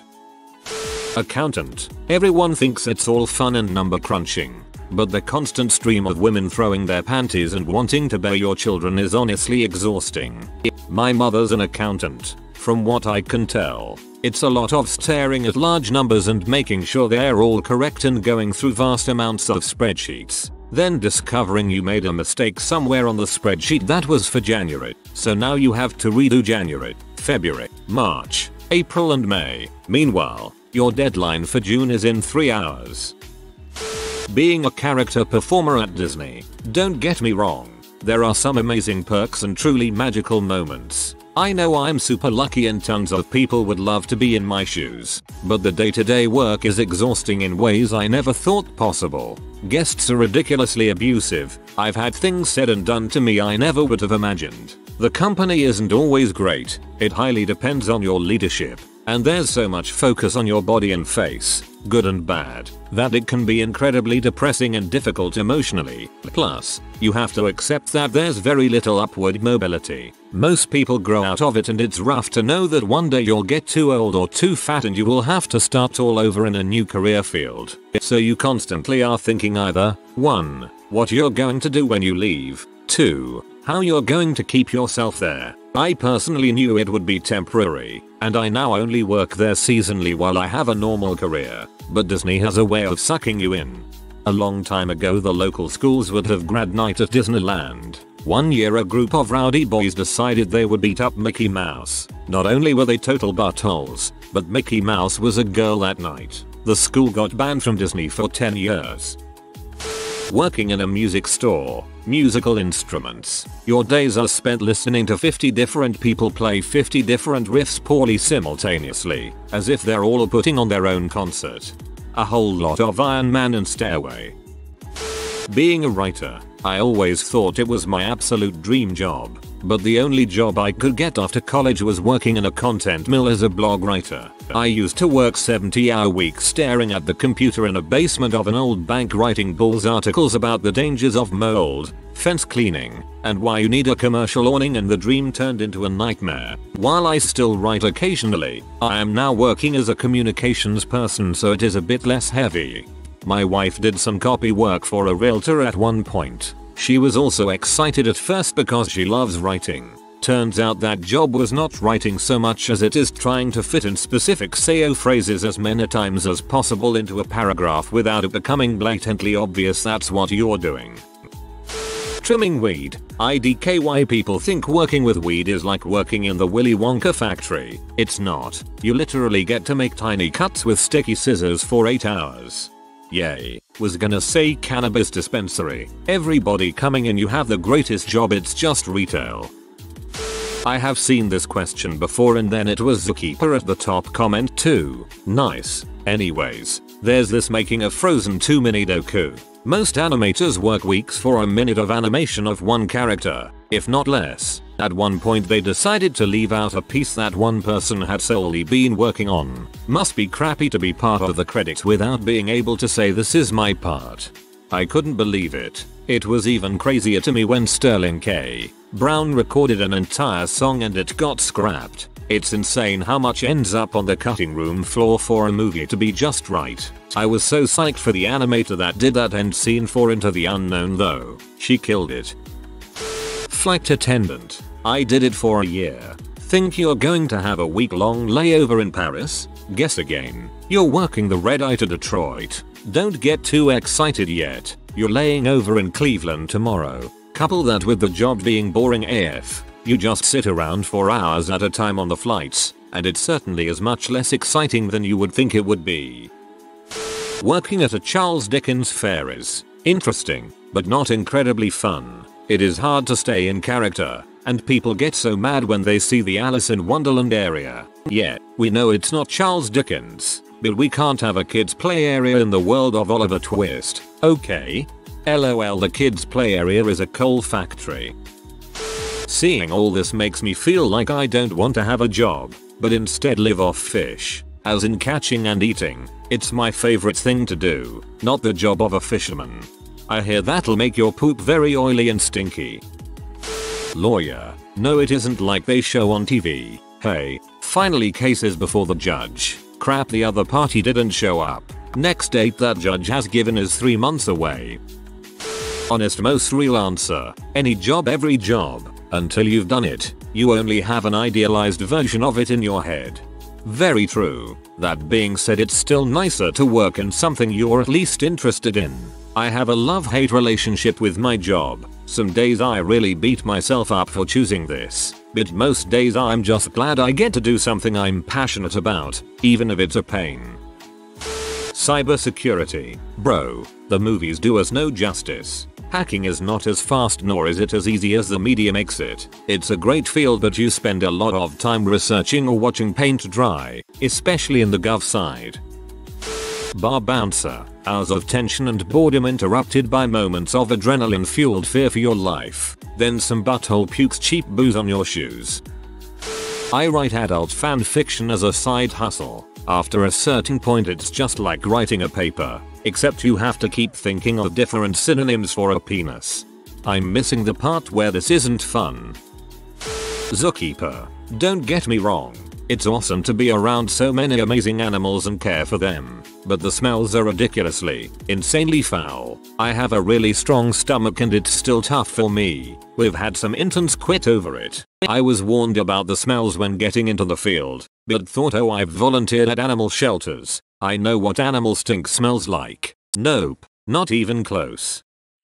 Airport baggage handler. Yeah, it's fun being able to see parts of an airport people wouldn't normally get to see and drive around the airfield in spare time to have a look at some planes, especially fancy private jets, but my god is it hard. Long hours, no social life because when you have days off you spend them catching lost sleep. Absolutely horrendous pay for hazardous work. In our training video they showed us the aftermath of someone who had been hit by an ATR 500 propeller and literally just smiled and said don't do this. Also what some people don't realize is that those bags don't magically appear on the plane. Some are loaded individually by hand, this is called loose load, and not into bins, which is a lot easier. You could be stacking over 200 bags in a space so cramped you can't even be on your knees if you are tall. Some of the bag's cargo can weigh over 30 kilograms, so it is physically back-breaking work, and on some days you may not even get a break on a 12-hour shift, and yes, that happens a lot. But the absolute worst part is the bodies. When someone is being sent home to be buried, we are the ones who put that coffin into the hold and tie your loved one down, and it's not easy for us. My most recent coffin was that of a 2-year-old baby, and my god, I was in tears tying that coffin down in the hold. So next time you're packing for that vacation, remember we are down there. Video game tester. You aren't spending your time playing completed fully realized games. You are playing the same level of a game over and over, seeing if there are bugs.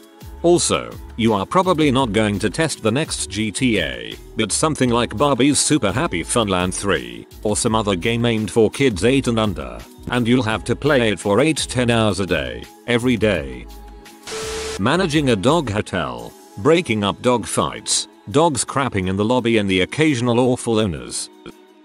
Teacher. Summer's off, cool. Week for Thanksgiving, cool. 2 weeks for Christmas, cool. Entitled parents, crap. School district and administration wanting you to do 2 different things, crap. The kids, sigh okay. I love the kids so much, but they absolutely break your heart 100% of the time. There are buttholes, sure, those aren't the ones who break your heart. It's those kids you can't help. Whether it's from a crappy home life, bullying, or they just aren't smart. It's those kids who you go above and beyond for, but at the end of the day, you can't be there for them all the time. Half of the reason kids enjoy school is teachers. Without teachers our society would truly be doomed. I've been lucky to have good teachers, for the most part, and I think that if I were put in some different classes I wouldn't have enjoyed school that much. What is an overly romanticized job? Librarian. Oh, you get to sit around and read in a nice quiet environment all day, ha ha ha ha. Yeah, no, it's like working in a kindergarten class for psychopaths. Knight at medieval times. Those guys start as squires and deal with tons of grunt work, and when they become knights, ours are still terrible, but now you risk very serious injuries during practice or during a show. All of my friends that have worked or work there have had multiple surgeries. broken bones, you name it. They do like having the spotlight on them and they're like brothers but usually hate it after a while. This is a very specific post, never thought about it. For some reason some of my old co-workers got in their heads that my traveling sales job was whisking me away to exotic places and gourmet meals on the company dime. No. Unless you think Syracuse is basically Paris and eating a poorly wrapped burrito while driving because you don't have time to stop for lunch between appointments is fine dining. Sales is not sexy. It's a lot of drinking alone and working late nights in hotels with crap internet. If you have a family it's hard on your partner because they're taking the kids several nights in a row. You'll miss a lot of you don't have the freedom to schedule around your personal life. I'm glad I got out. Saddest part for me was on the road one time going out to a solo dinner, as usual, and being sat with a candle and rose in the middle of the table. I looked around and saw every other table was a couple and only then did it hit me it was Valentine's Day. From what I understand, private investigator, bunch of boring research and chasing leads to dead ends. Nothing like any TV show.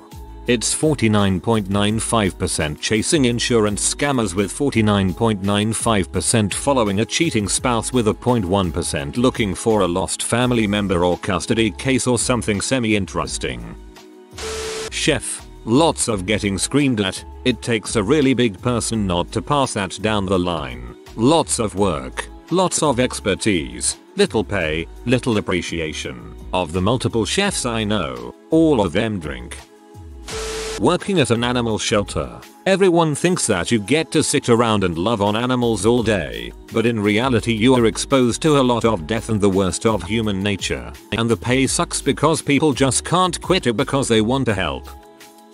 Chef. It's not all creativity and celebrity. It's almost entirely grunt work, danger, injury, and long hours resulting in missed time with family. I have a friend who works as a sous chef and he assured me that while he likes cooking, the long hours is going to kill him in the long run. Film worker. Hours are grueling. Production doesn't give a frick about you. Good luck spending time with your kids, and most of us are addicts drunks. And the mass influx of cash followed by a dessert for any amount of time until you find the next gig. Veterinarian overworked, underpaid, underappreciated, extraordinarily high suicide rate. People thinks it hugging puppies and kittens and doing it all for the love of animals. Then get pee when they actually expect to be paid and call them heartless money grubbing pet killers when they can't afford to treat their pet. Video game testing. I had a boyfriend who did it for several years, so I know all too well that it's a horrible job. You play the same 5 minutes of game over and over again, hundreds of times, sometimes thousands. The job kinda killed his passion for gaming, and as far as I know, he still doesn't play anything for fun. I do some testing for a game as a side job. I just need to play fairly normally for a few hours every time an update is nearly ready to go out, and even that has lost its charm quite quickly. I can't imagine it would be any fun doing it full time and just testing the same small sections repeatedly. Animator. The field is unbelievably competitive and the work is more difficult and mentally draining than anyone outside the field would ever guess. Wouldn't trade it though. Don't truenet format on truenet format and truenet form. Frick. Humanitarian work overseas. People imagine you selflessly save starving babies. In reality it's a commute to a desk job and staring at a computer all day. Wow, I had to scroll really far to find this. I do data management for non-profits. Everyone thinks it's so impressive and I must love it, but it's low pay and boring AF. All I do is attend meetings and build reports. Academia. First of all, most people undergrads call professors aren't actual professors, by rank, and people who aren't professors are likely not getting paid a whole lot above the poverty line, have few to no benefits, have little to no input on what they teach or how, not to mention having to put up with nonsense I've not seen or heard of in any other field. The amount of unpaid labor that goes into getting a single article published is unreal. Working in music. Most of the industry runs on contingent and part-time workers. Full-time jobs are difficult to get, so if you're one of the others you're constantly chasing your next gig. During busy parts of the year you're too busy to have a life and the slower parts of the year you're broke. I worked in it for 4-5 years. It was a lot of fun though. Architect. Seems like lots of good rom-com boyfriends are architects. In reality, the hours are long, the stress is extremely high, and pay is really poor for a skilled profession. Fashion. Why don't you have your own brand? B. Do I look like I can afford to ship a container of shirts made in Pakistan for 3 cents to compete with some fashion conglomerate? Everything at fashion sucks. Anyone can do it with no degree. Pay is crap. Hours are crap. People are bitchy and soulless. The industry is shameless and zero conscious at sustainability. You will work and study very hard to lose a position to a model-looking daughter of some rich guy. It's basically become a profession for rich girls who don't know what to do and like consuming goods. The very few people who make it usually do it for reasons other than talent. I work at a Domino's delivering pizza and everybody acts as if it is the most embarrassing job, but I love it. I basically get paid $20 an hour on average. My friend works in education and she spent 30 minutes bitching to me about how freaking horrible her new job was after she just left her last one. She said something along the lines of how on her second week she told her superior that she will quit if she is not treated right. Sounded a little like a threat. So I was like, you know what, if you go back to getting a job in a different field, even if it is serving tables, and take a break. I work a tipped position and honestly I like it a lot more than my graphic design job. And her tone was like so condescending towards the idea of it, like she felt shame at the idea of having a job similar to me. Anyways, she's the one who hates her life, not me. This is completely off topic to the thread, but I'd say a job that is not romanticized that I enjoy is delivering pizza, even at age 32. EMS, i.e. EMTs and paramedics, were not some heroes who save lives. Saving lives is about 10% of the job. The other 90% is dealing with a broken healthcare system, getting paid minimum wage, dealing with patients who don't need help and abuse the already broken healthcare system, and if you're lucky, working for a company that doesn't give a crap about you. How has this not been said already? Video game developer. So many people want to go into video games thinking they will get to design a game. The reality is 99.9% of people that work on video games get no creative input at all. That just make playtest assets exactly as they are told, all the while being forced to work 60-70 hours a week in a terrible work environment, with crap pay compared to other devs. Also, so many people also want to make games, without understanding the work that needs to be done learning first. Writer. You picture yourself at a typewriter in a cabin by a lake, crackling fire in the fireplace, a golden retriever asleep at your feet and a glass of Lagavulin in your hand, dreaming up the next great American novel. Contrast that to reality, where the writing jobs that actually pay the bills usually involve long nights and weekends sitting in a cube farm writing the instructions that come with a toaster that nobody will ever read while your spouse fricks her. Co-workers. Oh dear. If it makes you feel better, I did read the instructions that came with my toaster. Not that it's romanticized, but advertising got a bunch of spotlight when Mad Men came out, and it's nothing like that. It's looking at data and managing spreadsheets and whatnot. It's heavily technical and process oriented these days. Can confirm. Was so excited to start my career at a giant media agency, until I realized media planning was literally staring at an Excel sheet and making numbers go vroom. Was fired after 3 months for being terrible at my job, lol. Military. It's 99% standing around waiting to hear orders from a bordering on inept superior. The paperwork is never ending. You'll long periods of time away from home and will probably get divorced. Also, your knees and back will go to crap. Like my first sergeant used to tell me, hurry up and wait. Writer or journalist. They don't show the missed deadlines, the agonizing creative process, selling out to write clickbait with the crappy wages. Not everyone can be Carrie Bradshaw. Trucking.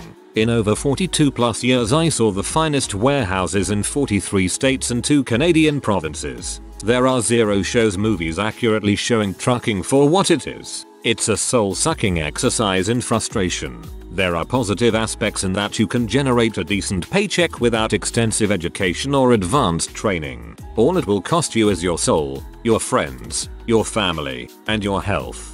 You son of a bee, I'm in. Animal husbandry. Animals don't know if you're helping or hurting. They peck, scratch, and bite regardless. And so many bad smells and disease. Oh, the disease. It doesn't matter if you're not raising them for meat. I wouldn't recommend getting attached. Chances are one of their organs will just decide to fill up and they'll starve themselves to death. Throwing zookeeper in with this. No, I don't swim with the gatters, ride elephants, pet monkeys, and nap with tortoises all day. I am a 4-year biology degree plus multiple years experience to get hired barely above minimum wage pooper scooper and water bowl washer. Bartender, late nights, long hours, inclination to drink, customer expectation for free crap. All it does is make you want a stable job. Best example of money isn't everything. The alcoholism was real when I bartended.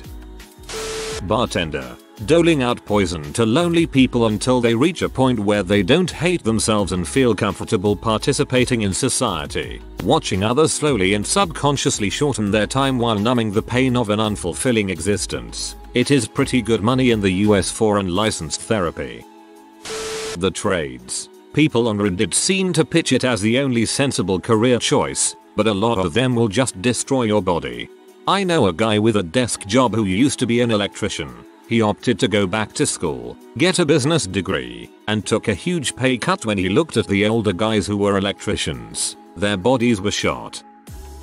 Reading this thread, I'm starting to think work in general is overly romanticized our culture, to the point where people sacrifice their relationships, their time, and their happiness in pursuit of a misrepresentation of a career they chose. I think a lot of people feel so committed to their choices and pressured by society that once they realize that their job isn't what they expected, they just white knuckle it to retirement.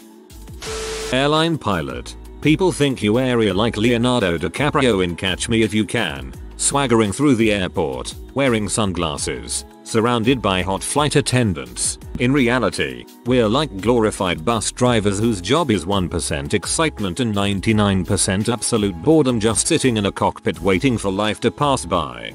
Military pilot here. People can't wait to jump ship to the airlines because military life sucks. This post made me sad.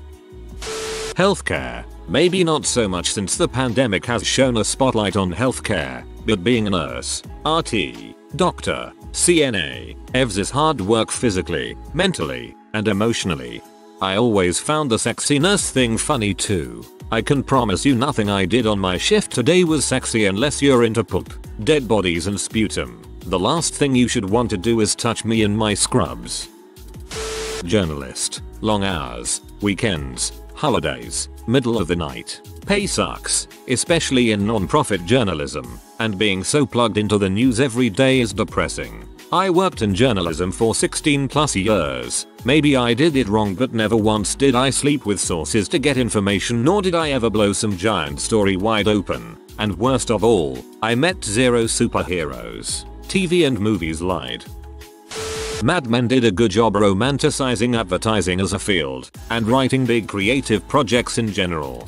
Don't get me wrong, there's a lot of fun to be had in advertising and opportunities to swing for the fences and maybe even have a client agree to open their checkbooks and do something earth-shaking. But like 90% of the time, copywriting is prescriptive stuff like just writing a dozen headline options for a website banner or in-store signage, and banging your head against the desk when legal takes your clever wordplay and neuters or corporatizes it because of concerns it'll cause them some frustration as written. That's why you have to make the most of the big chances, and not take it personally when most of the job isn't those big chances. I've met a few egos along the way who get way too frustrated doing the unsexy work. Marine Corps, specifically infantry. It's very overly romanticized. Commercials make it seem like all we do is run and gun, shoot and blow stuff up, but in reality you'll spend months just sitting on your butt doing nothing. And if you're one of the new guy, boots, then you'll be cleaning all day every day, mopping and sweeping. Anything that results in fame or celebrity. I dated a high profile actress for a while. It's a difficult thing to navigate, even by proxy. Oh, how I'd love to hear some more details about dating her. The only stories I get are what publicists put out there, which I know is skewed. Touring professional musician. I'm not talking about the guys on top who fly in private jets and stay in 5-star hotels, although it's not always easy for them, believe it or not. I'm talking most of the bands you've seen anywhere. It's often grueling and lots of running around catching flights, if you're lucky, or getting in the van or bus at 5:00 am after a crappy complimentary breakfast at the hotel where you shared a room with the bass player, then driving all day with a break for crappy fast food and getting to the venue just in time for load-in, which you often have to do yourself. Then there's sound check and a quick dinner at another fast food chain with no time for a shower before you rush back to play the show.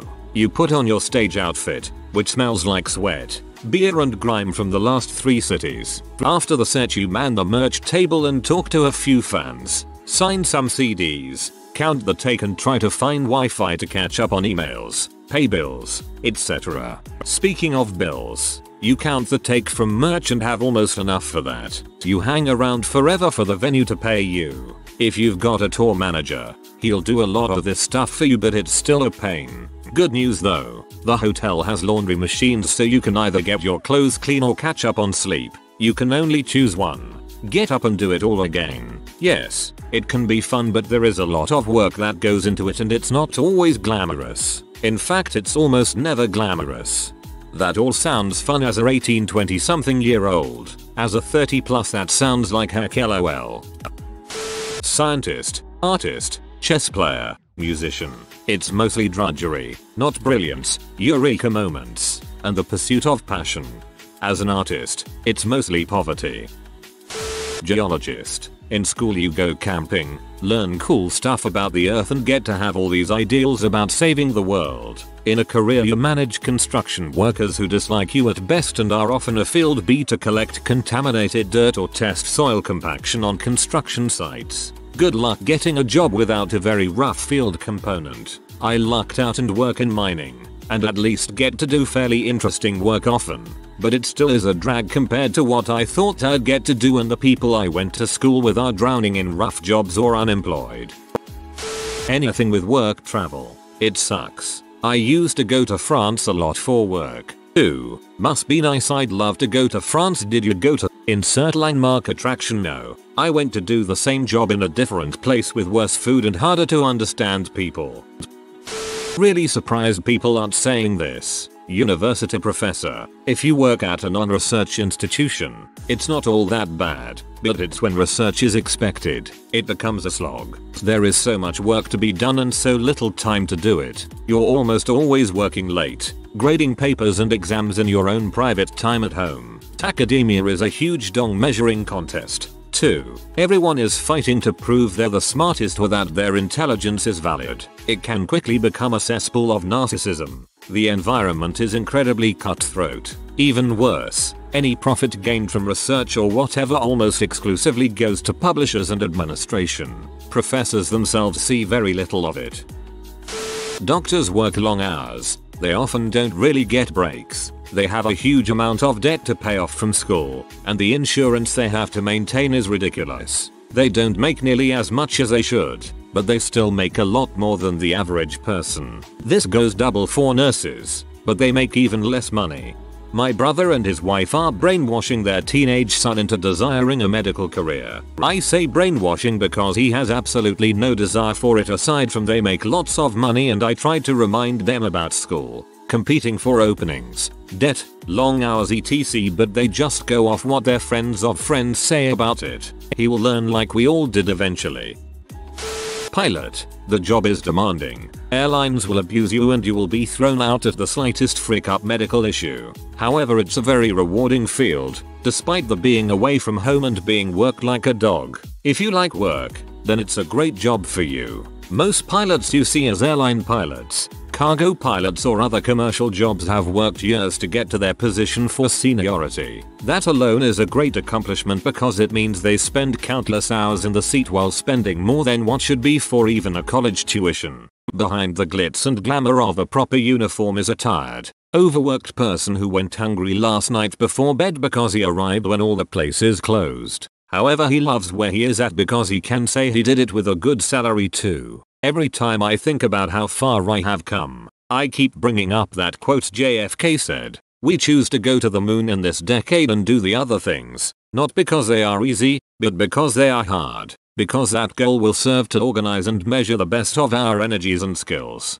because that challenge is one that we are willing to accept, One we are unwilling to postpone, and one which we intend to win, and the others, too. I never really understood what he meant by it until I started working and flying more. Working to fly, fly to work.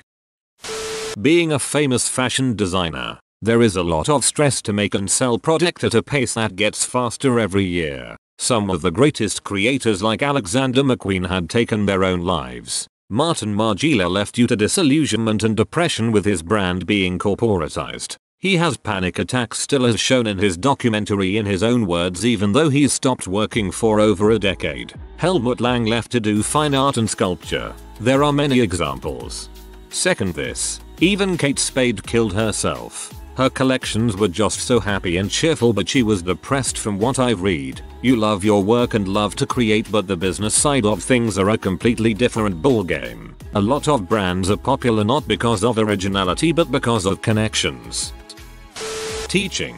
Yeah, you get summers, nights, weekends, and holidays off but it's the most frustrating, mentally and emotionally draining job I've ever had. You aren't paid enough for what you have to endure. Can't believe I had to scroll so far to find this. It's way tougher than I ever imagined it could be. Professional gambling, poker players, card counters, sports bettors, etc. I know several who make their living from this, and they lead relatively boring outside lives with the same work hours as a car salesman, nights and weekends. A casino atmosphere gets old quick when you're there all the time. I work in a casino and have worked in 2 now to this point. Professional gamblers are few and far between and tend to be entirely unhappy and unruly. What is positive and negative about your job that no one considers while applying for it? Social media for a major sports broadcaster. Pro. Get to attend a lot of cool live sporting events and be right on the sidelines. Con. Your job follows you wherever you go. 24/7. Because social media never stops. Also have to consistently read through some dishearteningly idiotic post comments on a daily basis. I always wondered if anybody actually had to read those. God help you. I can fly just about anywhere in the world for free. I can take months off of work and use those benefits, if I so choose. Saying peanuts, pretzels, cookies to the rich guy in 2A is only humiliating until I remember that I can go to the same white sand beach as him for free and don't have to worry about my business while I'm there. Marine biologist. Positive. How many people quote Seinfeld when they find out what you do? Negative. Smelling like fish and fiberglass resin.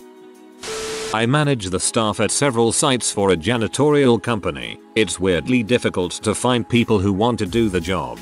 Pro. Janitorial work is, far more often than not, super easy. It pays comparable to retail or fast food, but encompasses a fraction of the work. Set schedules as well, instead of that randomized work week crap you get at many entry-level jobs. Con. No one respects the janitor. Granted, and like some jobs, people won't disrespect you. You're basically just invisible. You get treated like you're not even there most times, and from a social perspective most people seem to rate janitor below everything else. Massage therapist. I get to make my own hours and people are always happy to see me. I get to help people move without pain. But people can also be dongs who think that their time is more important than mine. Keep your appointments, people. I work in an animation studio on a show aimed at tweens. Pro. I still cannot believe I get paid as much I do to sit around and draw all day. Con. You think watching shows aimed at 8-13-year-olds can get inane? Self-defense instructor. Pros. Lots of physical activity, seeing people grow as skill and confidence, a lot of fun, and a good amount of getting in touch with your primal, animal side. Unexpected con. The sheer amount of horror stories I hear from new students walking into our studio post-attack, mugging, or far too often, sexual assault or rape. It can be hard to stay professional and calmly outline our programs and classes after just hearing about someone's stay post-gang rape. I teach high school. Pro. Get to work with teens while they're figuring themselves out. You can meet awesome kids that allow you to keep your faith in humanity and future generations. It helps prevent that kids these days mentality because the kids today are literally the same as kids my day. You learn that a lot of their selfish stupid behavior is just because they're still figuring themselves out. Cons: you have to work with teens while they're figuring themselves out. You can meet some real shitheads and buttholes that make you want to weep for the future. You're seen as old and not cool, which, let's face it, you probably are, and therefore not worthy of respect or attention. The parents can treat you like crap and blame you for everything their kid does wrong. Paperwork. Dear God, the paperwork, the meetings, the 504 plans and accommodations. Overall, love being a teacher. 12/10 would recommend. If you can maintain the pro level love of teens and only occasionally sink into con level belief about teens. Accounting. Workload literally comes in waves. Beginning of a quarter, nothing at all. I literally browse Reddit for 8 hours and go home and continue browsing Reddit for another 8. End of a quarter, I work non-stop for 10 hours, go home, de-stress and repeat the next day. Work is going to suck this coming week, but I'm looking forward to January though. I even have movies TV shows saved so I can watch them at work in January lol.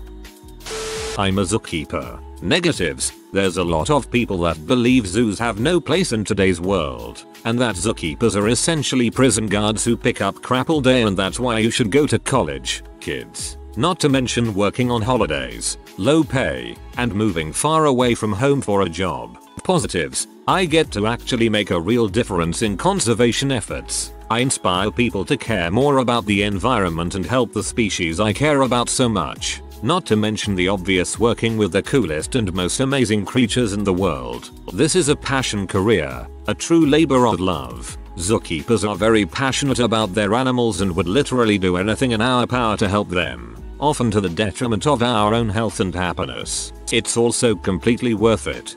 I recently visited the zoo and was enamored by the zookeepers. You do amazing work. Animal welfare, animal husbandry, public education and so much more. I left and immediately signed up to volunteer after the zookeeper interaction. I had to be involved. That passion is infectious. You rule. Animator. Pros. Exciting project. Always meet a great caring creative people and co-workers. Cons. Pay is so dang crappy with crazy overwork. Going into your own business. Pro. Make your own hours, and nobody's looking over your shoulder. Con. If you expect it to work, you will be the toughest boss you've ever worked for. The hours at your last job were better. I worked as an RA in college. The bad is being woken up at 8 AM when you have no classes because someone locked themselves out and they need you to help them. Worse if you're hungover. The good? If nothing bad happens on your floor, you get paid well with minimal effort. I worship the ground you folks walk on because of all the edgy triggered freshmen you've got to put up with. You folks don't get enough recognition. Dog boarding. Bad thing is we are never closed on holidays. Never ever closed. Can't tell you how many people are pissed that they had to work on a holiday. Holidays are obviously the busiest time for dog boardings. And the positive is pretty obvious. You work with dogs lol. PhD student in physics. Positive. You are embedded in a very open community with a lot of exchange of ideas. It's an interesting social setting. Negative. Your projects may or may not fail. It's often more luck than skill and negative results are worth crap. Worst thing. You are at the mercy of one single person who couldn't care less what banal technical issue is keeping your project from succeeding. Veterinarian. Pros. I get to work with animals all day long and get to do really cool medicine. I'm a GP, which means I'm also a dentist, surgeon, internist, etc. Much different than highly specialized human medicine. Cons. I get paid absolute crap. One of the lowest paying doctorates worldwide. And everyone tells me if I really loved animals I'd fix their sick pet for free, when I am already working for peanuts and my staff barely makes minimum wage. Well, if you really loved animals, maybe you wouldn't take responsibility for something you can't afford. Butthole. Oh goodness. The people who get a pet and then think that the only things they have to pay for are food and the occasional toy. No. Yes, you may have to drop $1,000 on a health problem. Pros. Getting to play with all the animals forever and getting to help animals find their forever homes. Cons. Not all animals can be saved. Holding a stray dog that was hit by a car in your arms as gently as you can. Telling him he is a good boy and that he doesn't need to fight anymore. Feeling him take his last breath and feeling his body go limp in your arms. Knowing that no one is going to claim his body. It's a hard job.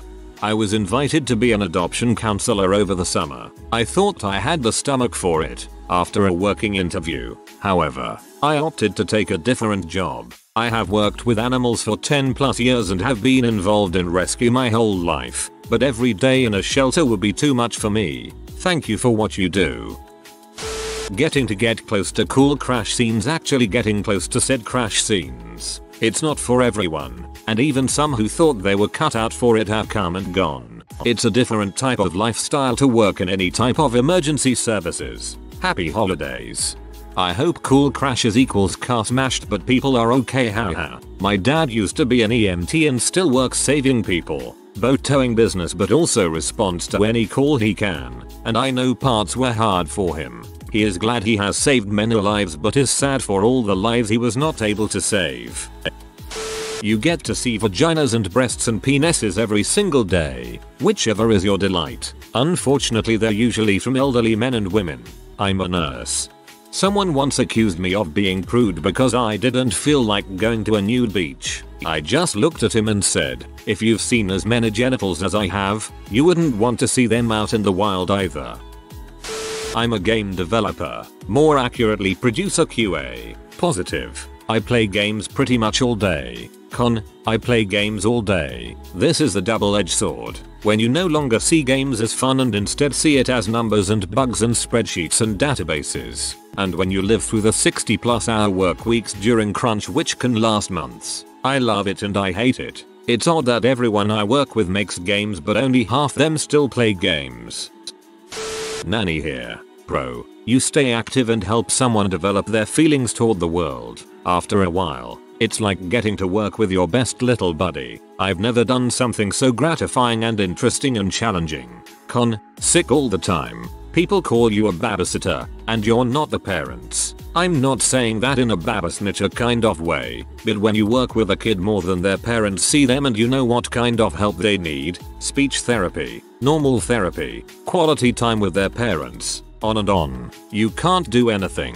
You can make a tactful recommendation to their parents, but you can't push it or you'll just get kicked out of the life of the person you're basically full-time parenting. You'll do the tutoring, hugs when they fall, cuddles and vomit cleanup and sitting in a steamy bathroom when they are sick. You do their laundry, teach them their ABCs, come when they call, watch their first steps, get hit and kicked and deal with tantrums that last so long you think you might cry too. And at the end of the day, you could be kicked out of their life without notice or rights for any reason, any at all, and then someone will call you a babysitter.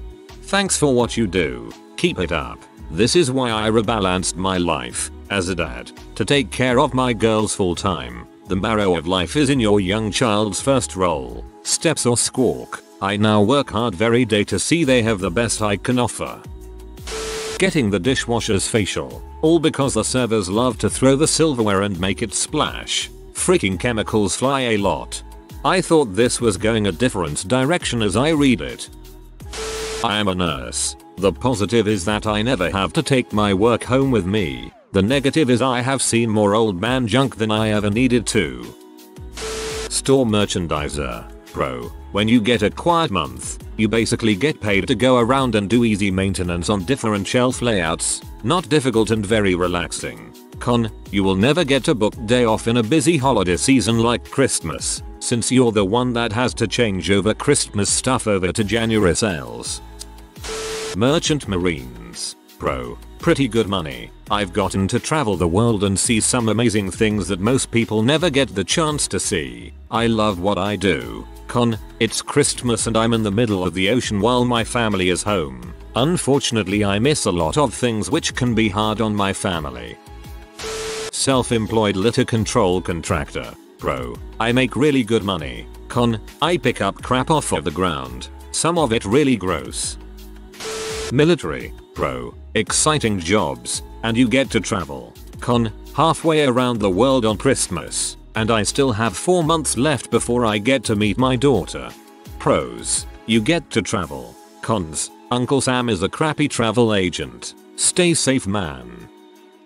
Working in a hospital. Positive, you help people get well. Negative, sometimes they don't make it out alive. Oh man, I sent 3 people across the river Styx last night. I'm about to go to bed. Strong work, yo, strong work.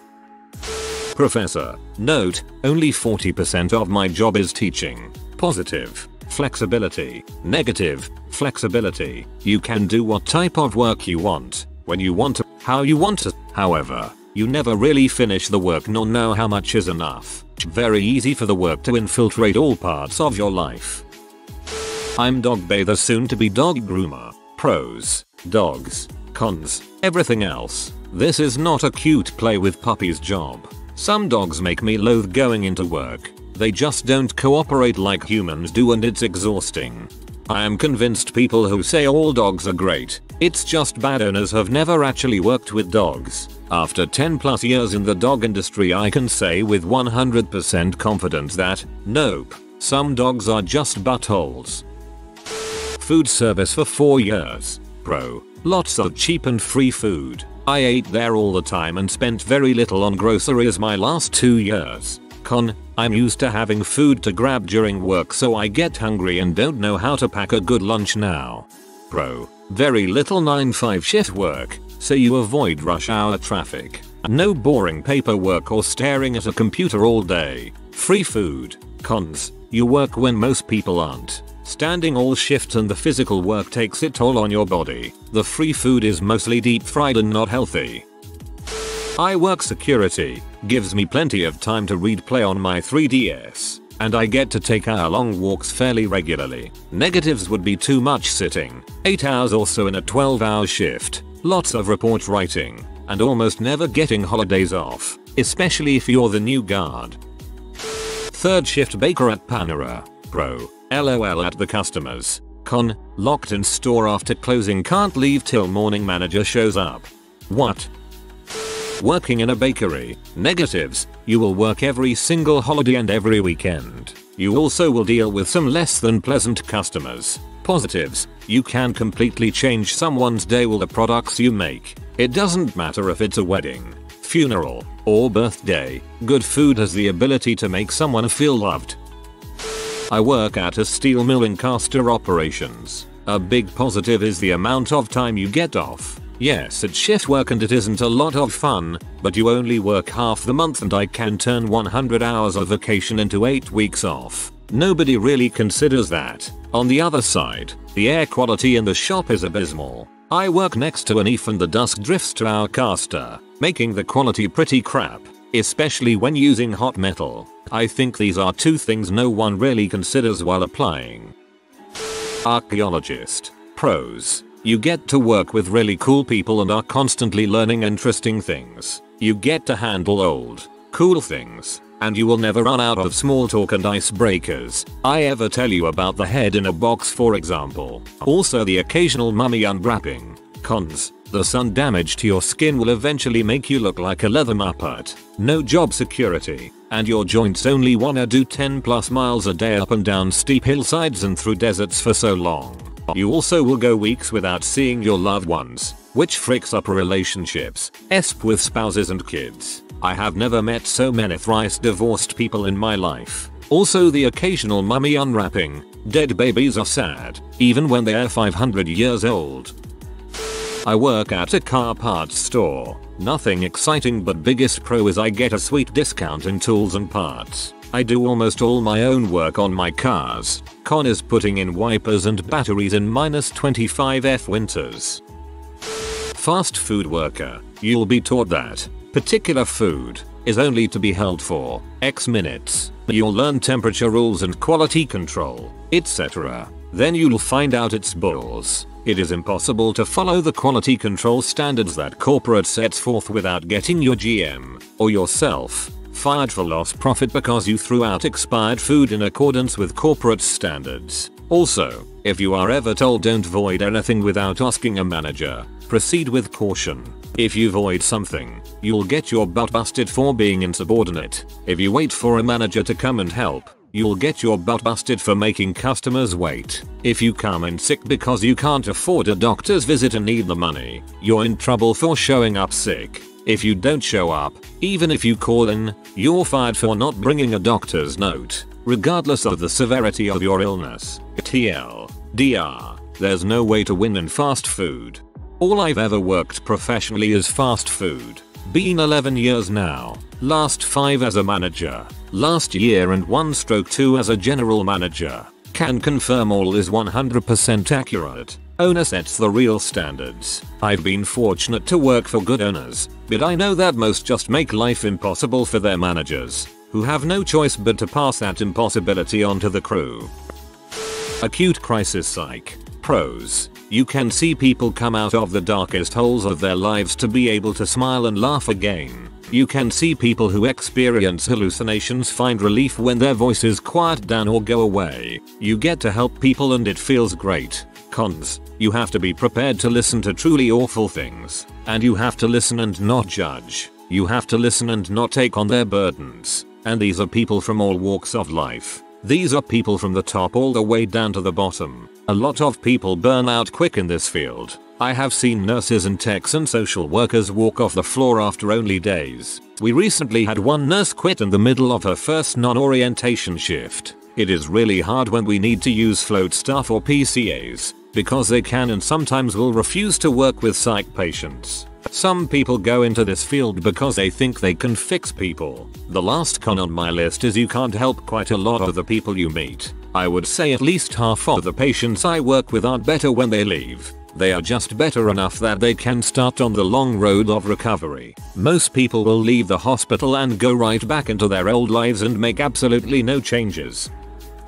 I copy edit a newspaper. Pros. Amazing co-workers. Journalists are fun people. I get to fix grammar and punctuation all day, which I itch to do anyway. Great in office schedule. I do have work on the brain evenings and weekends, but I can work remotely outside of 9-5. Cons. I have literally cried when the paper comes out with an errant comma.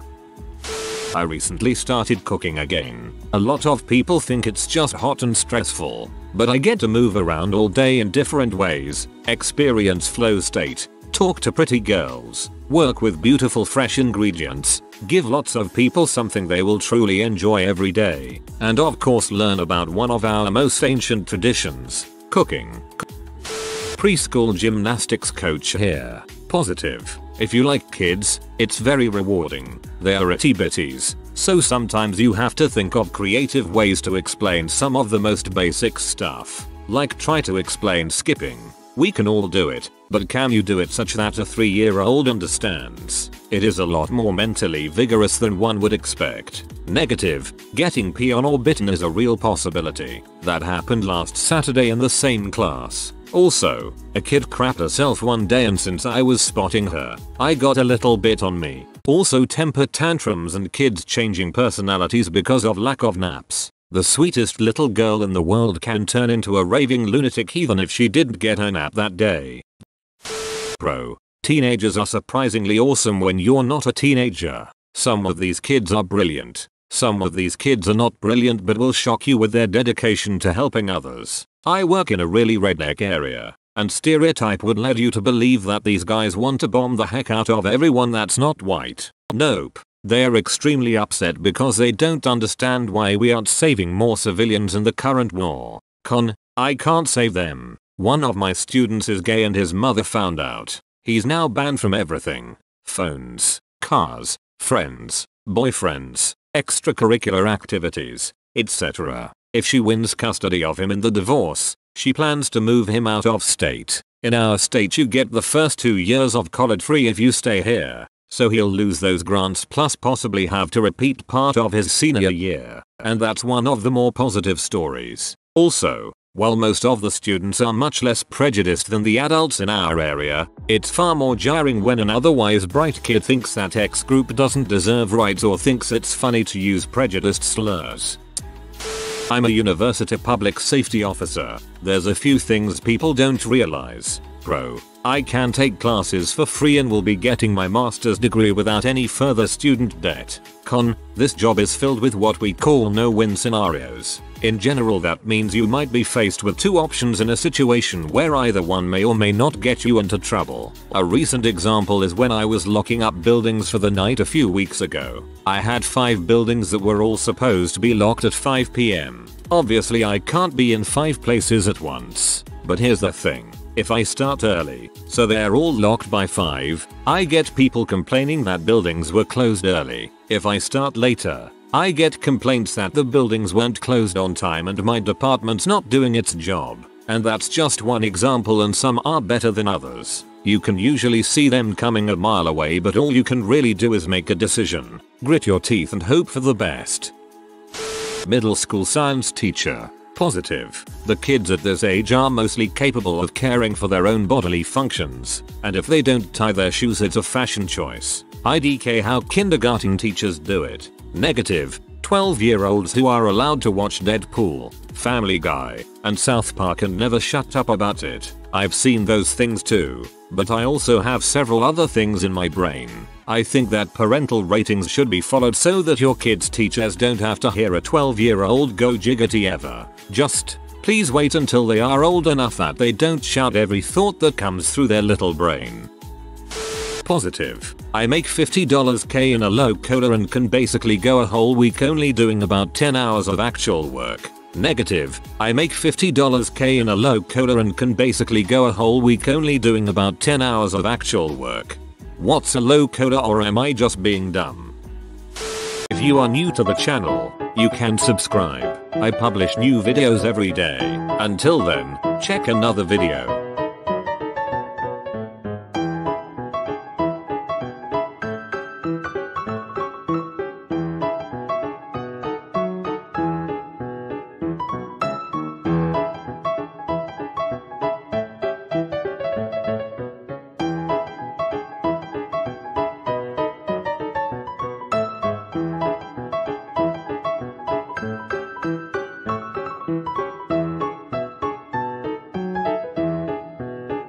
Bye for now.